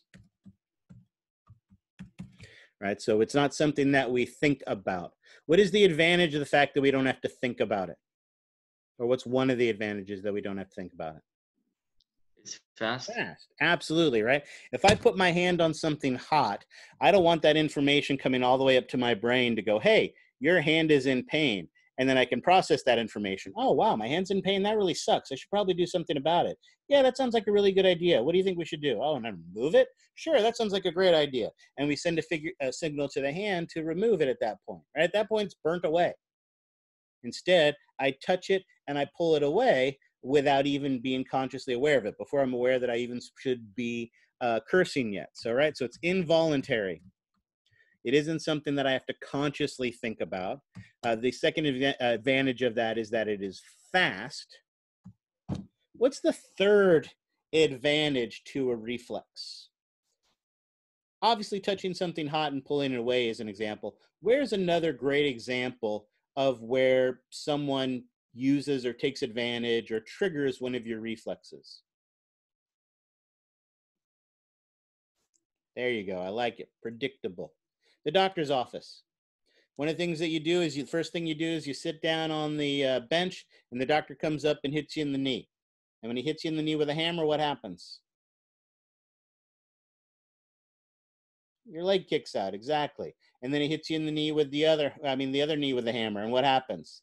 That leg kicks out, right? If he hits you in the knee with a hammer and your arm goes up in the air, you're getting further testing, right? Because the other big key important factor in reflexes is not only that they're fast, not only that they're involuntary, but they are predictable. So that is really the key to a reflex. The advantage of reflexes is that they are fast, they are involuntary, and they are predictable. Right.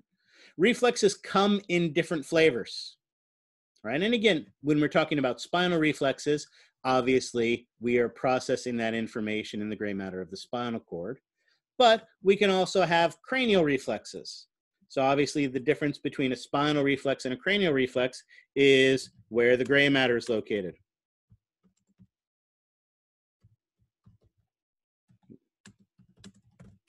Or we can think of it as where we process the information.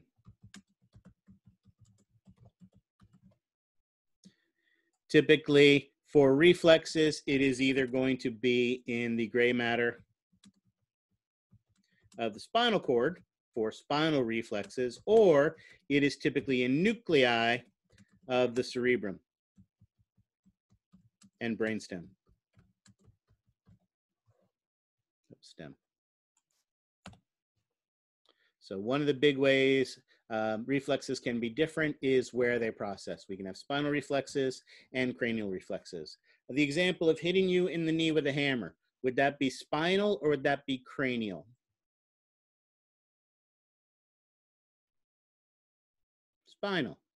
If I shine a light in your eye to see if it reacts to the light, would that be spinal or would that be cranial? That would be cranial. Excellent. All right. Another way that reflexes can be different is they can be somatic or they can be autonomic. What do you think the difference is here? Well, let's go back to our two examples. If I hit you in the knee with the hammer, do you think that's somatic or do you think that that's autonomic?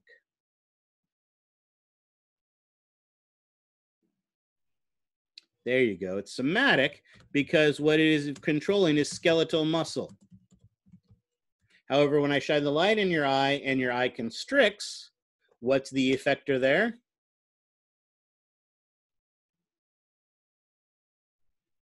Smooth muscle of the eye. So autonomic are the ones that are smooth muscle, cardiac muscle,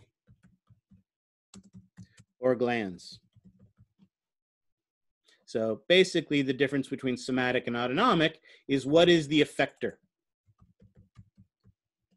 All right, what is the effector? And that determines whether or not it is somatic or it is autonomic. Excellent. Some reflexes are innate and some are learned or acquired. What does it mean to be innate?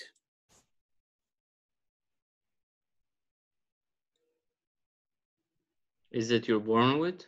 Yeah, exactly, right? Gaga had it correct. You're born that way, right? That is an innate reflex. You can take a baby, rip it out of the womb, and as it is 3 seconds old, you can touch its cheek.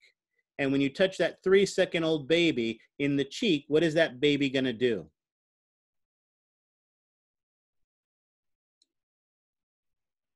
Anyone know?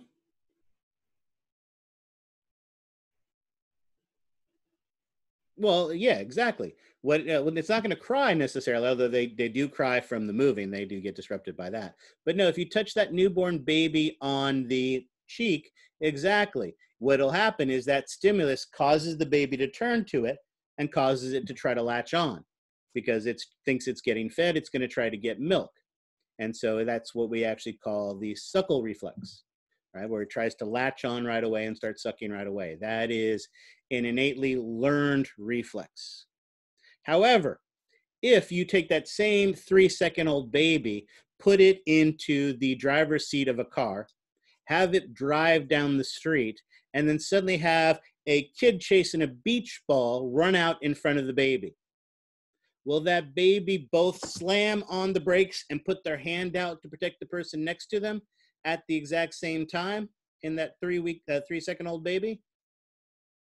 No. Or if you are trying to teach your teenager to drive and you're sitting in the passenger side and that car pulls out right in front of you and you go to slam on the brake even though there's no brake on the passenger side. Right? Those are all examples of learned, or my favorite example, knock, knock. Knock, knock. Who's there? There you go. Pavlov, just checking. Right, there you go. I know, again, psychology, jokes, horrible. But who was Pavlov? Anyone know? Yeah, he was the dog guy, exactly. He would give a steak to a dog and ring a bell. And when the dog saw the steak, he would salivate.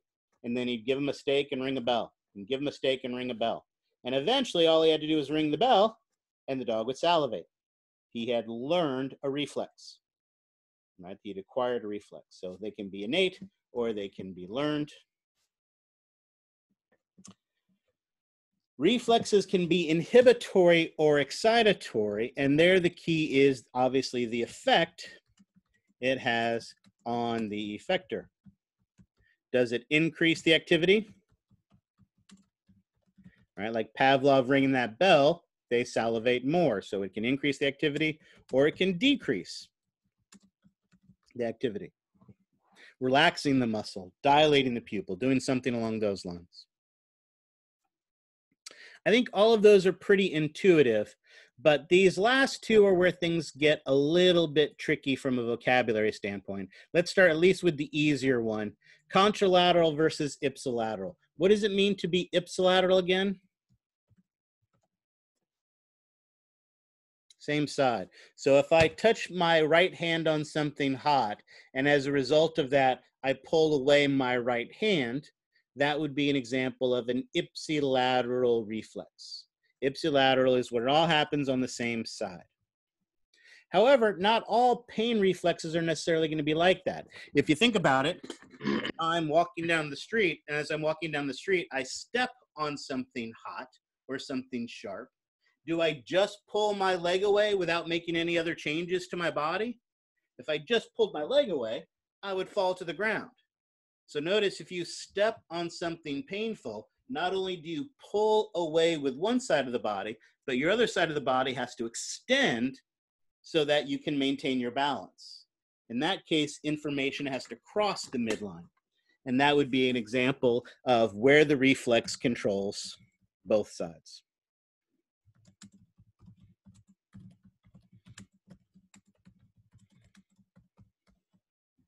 So hopefully I think that one makes sense because those are terms we've talked about before. So let's talk about what it means to be, and I guess that for this I'm going to cheat and we'll come to the whiteboard real quickly.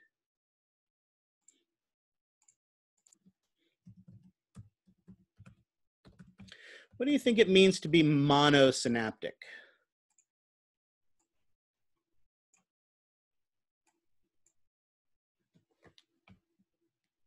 Mono means, oops, I said, oh, so I spell it right. One synapse. That's what monosynaptic means, one synapse. If I have one synapse, how many neurons?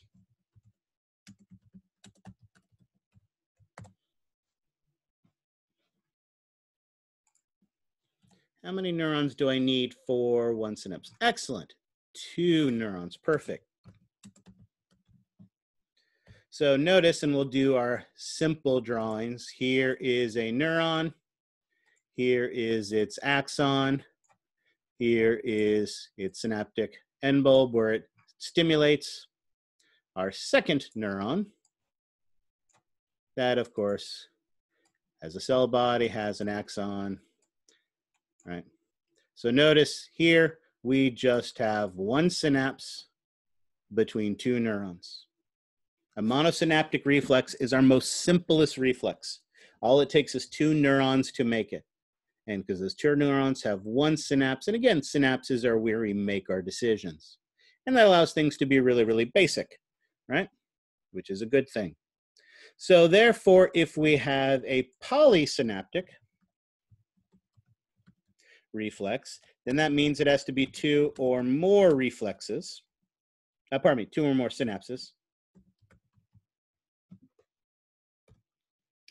And if we have two or more synapses, we need three or more neurons.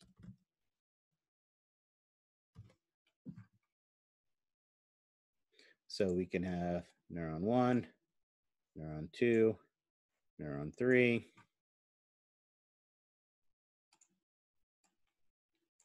one synapse, two synapses, and etc. Obviously, it can be more than that as well. But notice with this, we have at least two synapses. And to have at least two synapses, we have to have at least 3 neurons. So how many neurons are involved in the process, how many synapses where we make decisions are involved, is basically our definition for these reflexes. All right? So notice there are lots of ways we can talk about reflexes. For this exam, we are going to be responsible for, oops, I lost my annotation. There we go. You're only going to be responsible for spinal reflexes. And for those spinal reflexes, you are only going to be responsible for 2 specific types. All right. So actually, let's go back.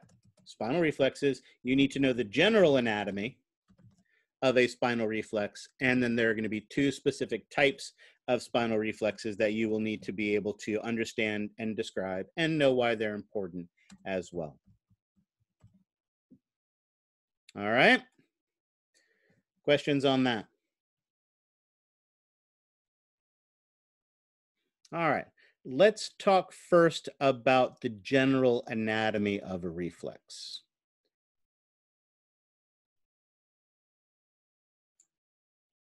There are 5 components of a reflex. Now remember, we're talking about spinal reflexes, so we can cheat a little bit, and we know that this is going to need to involve the spinal cord.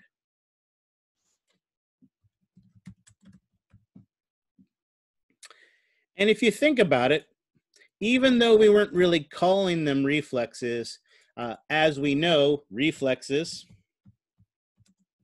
help us to maintain homeostasis, and we know what's necessary to maintain homeostasis, right? The first thing is there is a disturbance.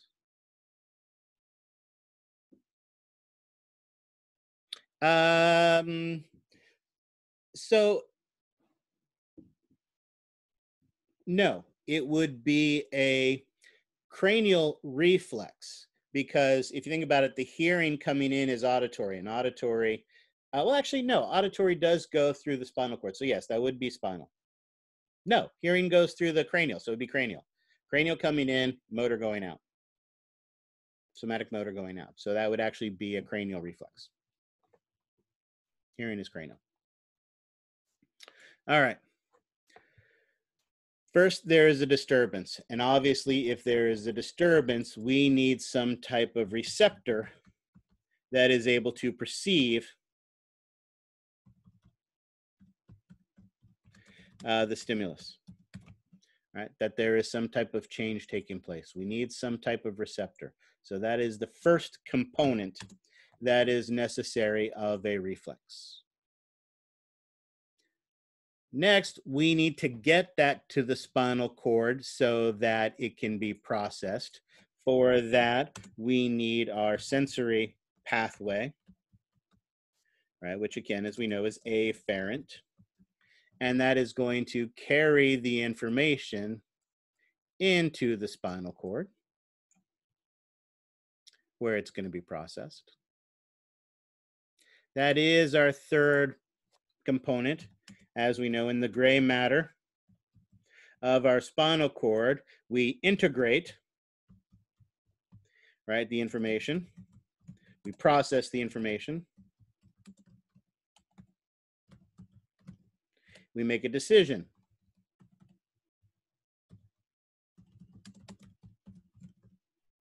on the information. Right? If you think about it, oops. This is what before we were calling the command center. The gray matter where all of this was going to take place. And of course, where we make decisions are going to be the synapses. This is where our decisions are taking place at one or more synapses that is located here. Once we make that decision, we have to send the information out. We need that efferent pathway, or oops, don't know why that's there. Let's do be consistent. Our motor pathway, which is efferent, and again carries the information out of the central nervous system. Well, of course, even though I didn't write it here, this carries info into the central nervous system. And when that information is carried out, it goes to the specific effector.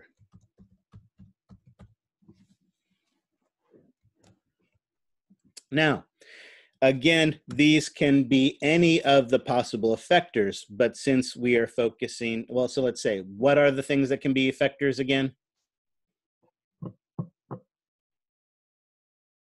Glands.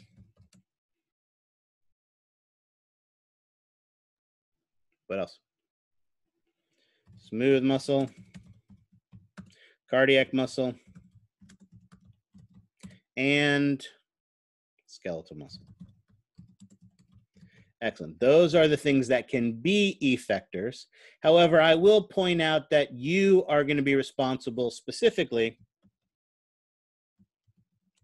for somatic spinal reflexes. And so as a result of that, what specific effector will you be responsible for?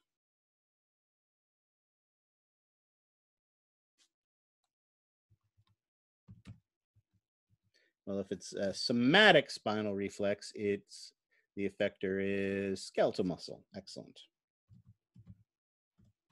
So for both of your examples, the effector will actually be skeletal muscle. But these are the 5 components. Oh, I didn't put a 5 here in front of effector. So let's cheat and sneak that in. 5. There you go. Those are the 5 components that are necessary for a reflex. And if you think about it, that really isn't any different from what we've been talking about at the very beginning of this class when we talked about homeostasis. Because after all, that's what reflexes are about. Reflexes are about maintaining homeostasis. All right? Questions on that?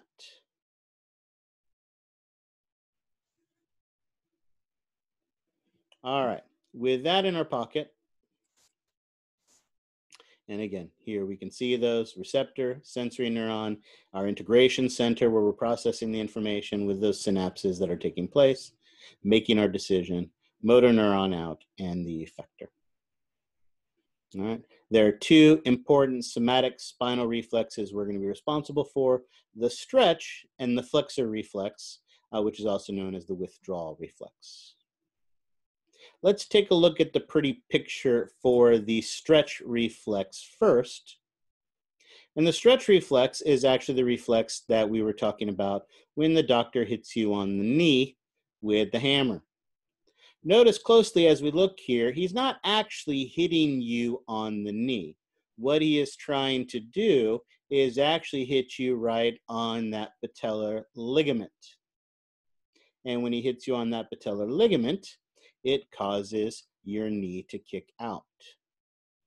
The reason for this and the function of this reflex is to maintain our balance, right? To maintain our posture. I've said it many times, but this ability to stand here without swaying back and forth is something we take for granted. And it is a really tricky, challenging process. The way we're able to do it is inside of our muscles, there is a special receptor, and that special receptor is called a muscle spindle. The job of the muscle spindle is to tell you how much the muscle is stretched out. Or a simpler way to put this is it tells you the length of the muscle. So let's think of the example again of me standing here trying to maintain my balance. If I started to lean to the side, notice my muscles over here would start to elongate. They would start to stretch out. And so what that would tell me is, hey, you're starting to fall to the left. So these muscles would then want to contract to bring me back into balance. Of course, if they contracted too much, then I'd start to lean this way and these muscles would get longer. And so they would contract and they would bring me back. And in that fashion, I'm making tiny changes to the length of this muscle to maintain my balance. And it's the same thing here in the leg. If I were to start to lean back, my quadricep muscles would get longer, and as they stretched, they would then contract to bring me forward. And that's what the doctor's doing. When he hits that patellar ligament with that hammer,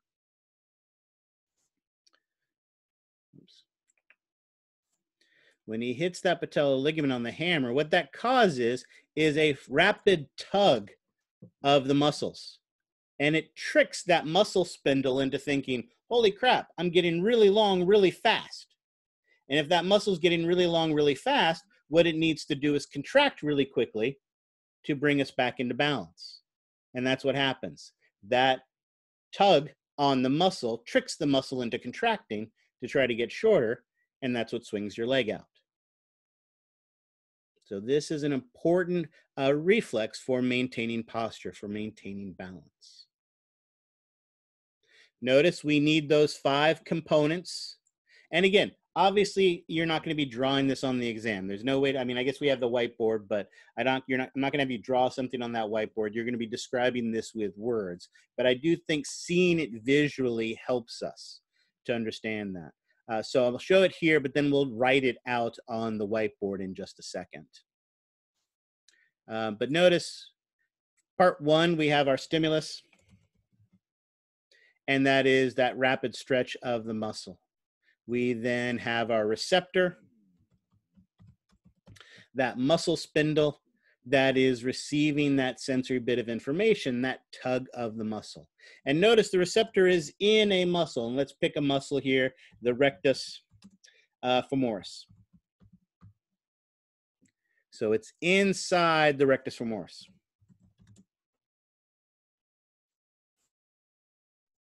That is then carried by a sensory neuron into the spinal cord. However, as we know, because we have talked about it now, if I give you a piece of information like that a neuron is sensory in its function, do we know what its structural classification is? What would the structural classification of a sensory neuron be?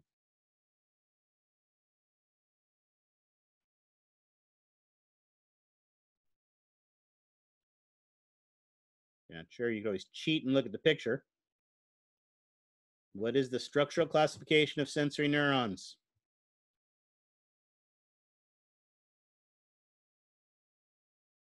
Unipolar, excellent. It is unipolar, absolutely. And we know the location of where its cell body is going to be. Where's the location of its cell body going to be?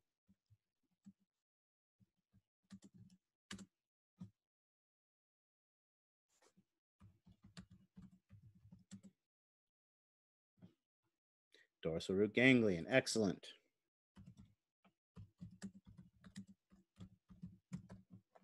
So not only can we say there is a sensory neuron, but we can describe its characteristics. Its cell body is located in the dorsal root ganglion. It is a unipolar neuron that brings its information in. And notice its axon travels all the way to the anterior gray horn.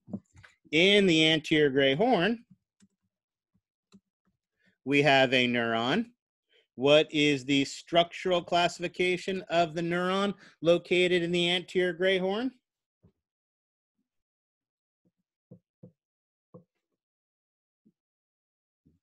Structurally, it's multipolar. And what is the functional classification of the neuron in the anterior gray horn?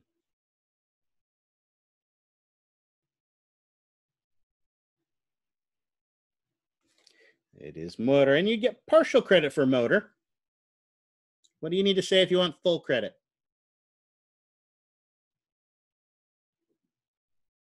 Somatic motor, excellent.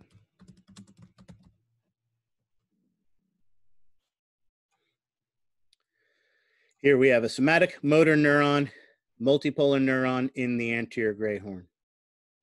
Its axon leaves, and it goes to our effector. And notice in this case, the effector is the same muscle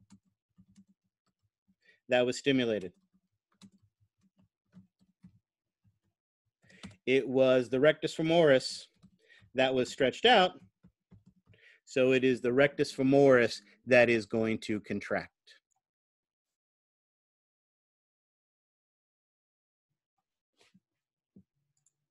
Notice there are only two neurons in this pathway. There is only one synapse in this pathway. So this is a somatic, ipsilateral, monosynaptic reflex.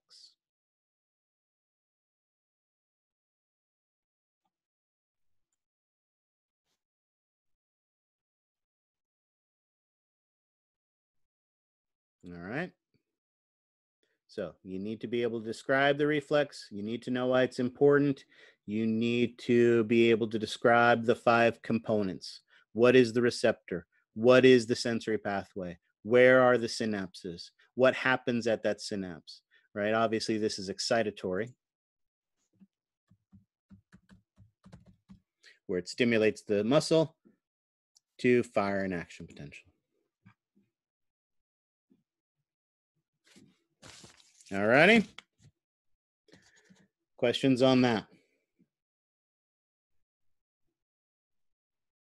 All right, so that is our stretch reflex. Let's then talk about, and we'll get to that in a second. Oh, sorry, that's what I wanted. Our flexor reflex. The flexor reflex is also a withdrawal reflex. Remember way back when we were talking about the actions of muscles, we said that flexing is a protective action. Remember we mentioned if you flexed everything together, you'd curl up in the fetal position, because flexing is a protective activity. And that's what happens. You touch something painful and you're going to pull your hand away from it. I know we have a great picture of this here, but I want to show you, I want to draw this out because I want to actually make a little bit more sense of this. So let's come here and erase this. Because here we have different effectors. So up here, oh no, hold on, let's do this in black. Black and thin. Too thin. All right. 2, 3, 4, 5. There's your thumb. There you go. There's the perfect example of what a hand looks like. And rather than a hot pan, let's say we touch a tack. All right. So that is our stimulus. We are getting a painful stimulus to our thumb. However, to be able to pull away, obviously, we need to be able to stimulate some type of flexor muscle to draw our arm away. The problem is that we also have extensor muscles as well.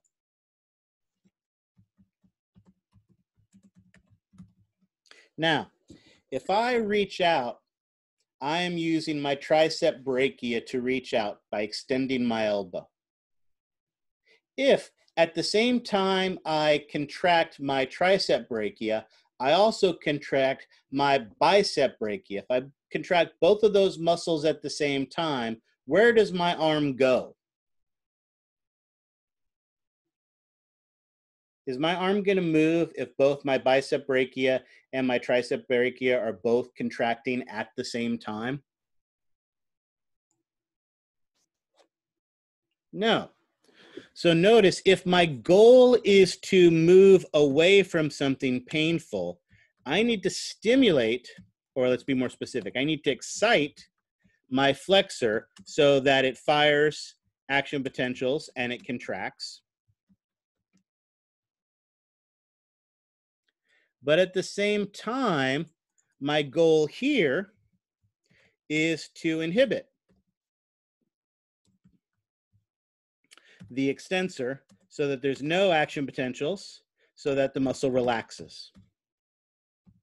Right? This is the problem when you grab onto that electrified fence. When you grab onto that electrified fence, the electrical stimulus goes up your entire arm, stimulating all the muscles at the same time, and you're locked in that position and you have trouble letting go because all the muscles are contracting at the same time. We don't want that. If we want to be able to move away, we need to both be able to excite one muscle to contract it and relax the other. So notice right off the bat, we have two effectors with this particular pathway, and we also have a different stimulus. Remember before, the stimulus was in the rectus or receptor, let's say different receptor. Remember with the stretch reflex, the receptor was in the muscle we were going to move. Here, the receptor is in my thumb, but the muscles that I'm moving are in my arm. All right. Now, obviously, the last part of this is we need our spinal cord, because obviously that is where our processing is going to take place. And just for the heck of it, I will draw our little butterfly here, posterior, lateral, anterior, gray horn, anterior gray horn, lateral gray horn. There you go. We need our dorsal root with our dorsal root ganglion, and we need our ventral root. That we know come together to form our spinal nerve. Excellent. So here is the basic anatomy. And again, a little simpler than what we saw in the picture before, so I think this will be useful. But let's go through it, because we still have all of the same things. Obviously, the first thing we need is a stimulus and a receptor. So our stimulus here is pain. And anyone remember what the name of the specific sensory structure in our skin that allows us to perceive pain is? If only we had learned the sensory receptors of the skin, we might be able to remember what it was in the skin that allowed us to perceive things like temperature and pain and tickle and itch. It wasn't a big elaborate structure like the Pacinian corpuscle or the Merkel disc or anything like that. There you go, it's a free nerve ending. Excellent. So out here in our thumb, we have a free nerve ending that receives that information. And that free nerve ending that receives that information is then going to send that information to the spinal cord, right? Afferently.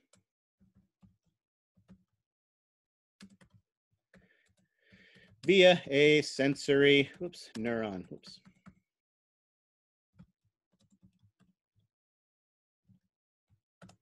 And we know three things about this neuron. We know it is sensory. So what is its structural classification?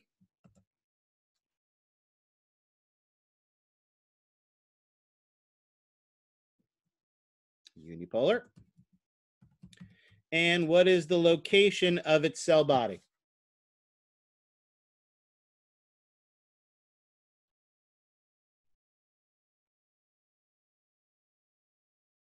Dorsal root ganglion. Perfect. Excellent. So let's draw that. I have a neuron whose cell body is located here in the dorsal root ganglion. Its axon receives the information from the free nerve ending. Oops, hold on. Well, actually, no, I like that. We'll do that. Right down the center, come this way, and up like this, and into the spinal cord. All right. Excellent. So that's 2. That's our effector. 2 effectors. Pardon me. And then that's number 2. Our sensory afferent pathway. Now, let's not worry about the spinal cord for a second. Let's jump ahead to our 4th component, the motor information out. Right, the efferent pathway. However, we have 2 effectors. So how many efferent pathways are we going to need?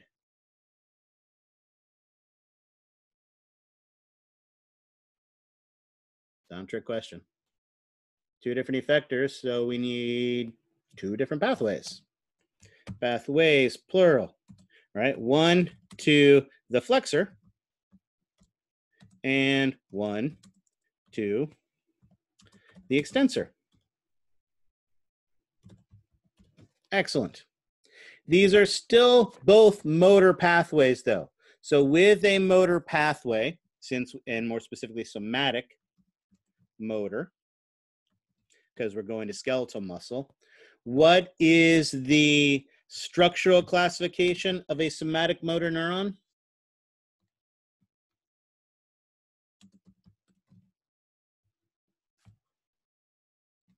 Multipolar.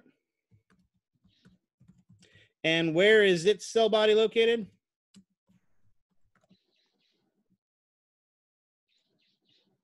Actually, I'm going to cheat and move this stuff over here. Anterior gray horn. Excellent.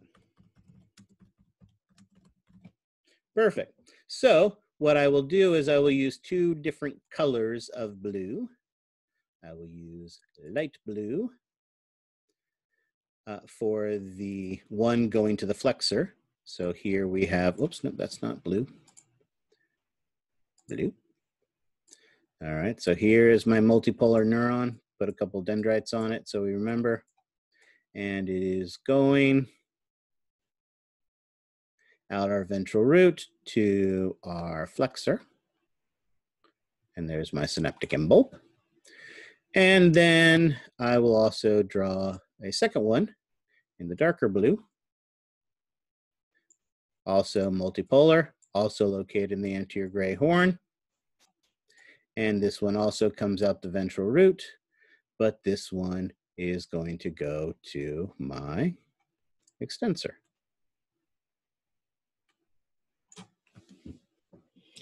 Excellent. So we have our 2 effectors, right? That really is part 5, if you think about it, our 4th pathway. 2, there are 2 extensors. So let's actually make this simpler. Erase that. So we'll use purple for this. 5 is the effectors. There are 2 of them. 1 flexor and 1 extensor. Excellent. So sneak that down here. No, I'll leave it back over to us. That's convenient. All right. We've done the easy parts of this. So now what we need to talk about, the last component of this is going to be, and for this I'll start with pink. Oh, nope, actually, hold on. Well, okay. I'll leave that for pink for that. So then that will allow me to use, I don't even remember what color I was using before. What was that for? Purple. We'll use purple for our integration. Part 3 is integration. Now, in this case, we have a polysynaptic reflex. Remember, the previous one was monosynaptic. So the sensory neuron connected right to the motor neuron, and there was only one synapse. In this case, though, what's going to happen is we already have 3 neurons, but there's going to be a total of actually 4 neurons. And with those 4 neurons, we are going to have 1, 2, 3 synapses. I think that's right. 1, 2, 3. Yeah, 3 synapses with 4 neurons. All right. So, synapse 1. Synapse 1 are sensory neuron,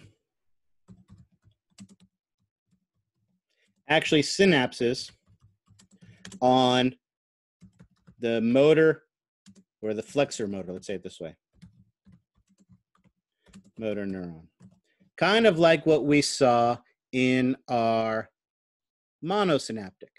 So this is going to come down, synapse here, and when it synapses here, it is excitatory.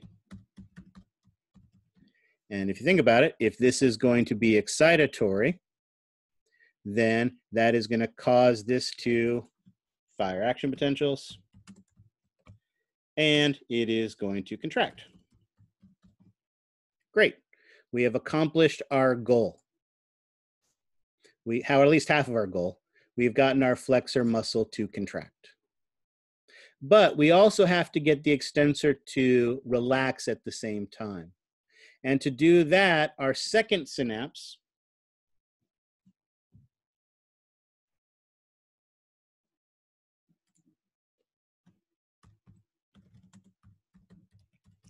is between our sensory neuron and an interneuron. Now, I have an interneuron. What is the structural classification of my interneurons?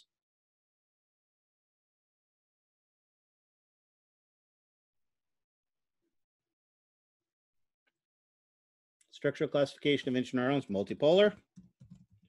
And in this case, it's got to be in the central nervous system. Its location is in the central nervous system because that's where all our interneurons are located. But in this case, it's in the posterior gray, still not gray horn. So what happens is, so I need to draw. This neuron comes over and synapses on an interneuron that is multipolar. And this interneuron actually does a bunch of things, but one of the most important things it does right now is it synapses on our extensor motor neuron. Now, this synapse here is also excitatory. And so since it's excitatory, our interneuron fires action potentials. But what's interesting is that our interneuron inhibits the extensor neuron. So since it inhibits the extensor neuron, here we get no action potentials, and with no action potentials, our extensor relaxes. And that is our third synapse. Our third synapse is that synapse between the interneuron and our extensor motor neuron that causes it to relax. Now, again, I've made a little bit of a mess of this picture, but now that I've walked you through it, I think if we go back and look at this picture, we can see where hopefully that makes some sense. So again, notice if we follow the pathway in, we have our pain stimulus from that free nerve ending. A unipolar sensory neuron carries that information into the spinal cord where, oops, this model is wrong, where one of the nerves comes and synapses here directly onto our motor neuron, causing our flexor to relax. The second one connects to an interneuron, which inhibits this one so that it relaxes. Now notice it also is the one that goes up to the brain to tell us that we're in pain as well. I don't think I ever realized that this was wrong. So let's go back to my picture. I like my picture better because obviously that's what I want you to know for the exam. So one interneuron, and that interneuron basically switches the signal. So we get excitation here, but we get inhibition here. So one muscle contracts and the other muscle relaxes.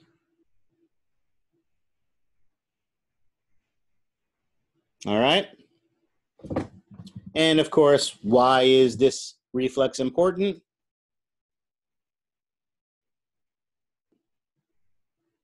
Why is the withdrawal reflex important?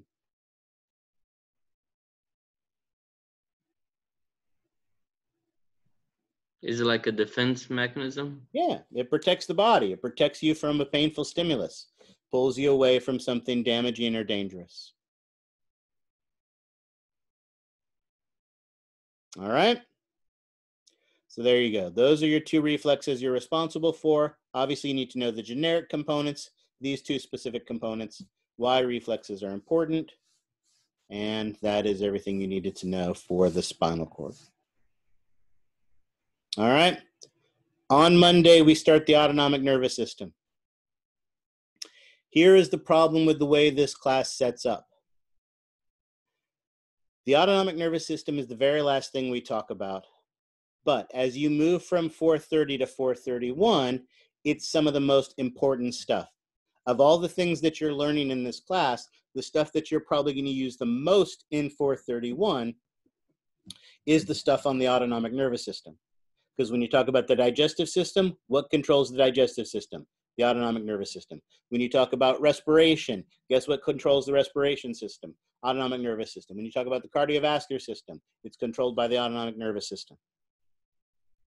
It's at the end because it's the great lead-in to 431, and it's the information you're going to use the most in 431. The problem is it's at the end of the class and everybody's exhausted at this period of time. So I know you're tired. I know you're exhausted. I know this has been a brutal session, but we are coming up on these last two lectures are really important, not just for this section, but you're going to use all this information going forward into 431. So it's time to rally the troops. One last big push. 1 week from today, you're done. At this time, 1 week from today, you should be done and already 3 drinks into whatever your favorite beverage of choice is. All right. But for this last week, we got to hit it hard. We got a lot of material to cover, and this material is going to be really, really important. So I strongly encourage you, with this being your last study weekend, to start looking ahead. Read the lecture notes, use the lecture notes as a guide to work you through the textbook. Take a look at some of this material first. Otherwise, it can be a little overwhelming when we start next week. All right. Questions on any of that? All right. Excellent. In that case, that is all I have for you. Enjoy your weekend. Study hard. Be safe. Be healthy. Make good choices. Wear your mask. Enjoy baseball. I think that's everything. All right. Take care, everybody.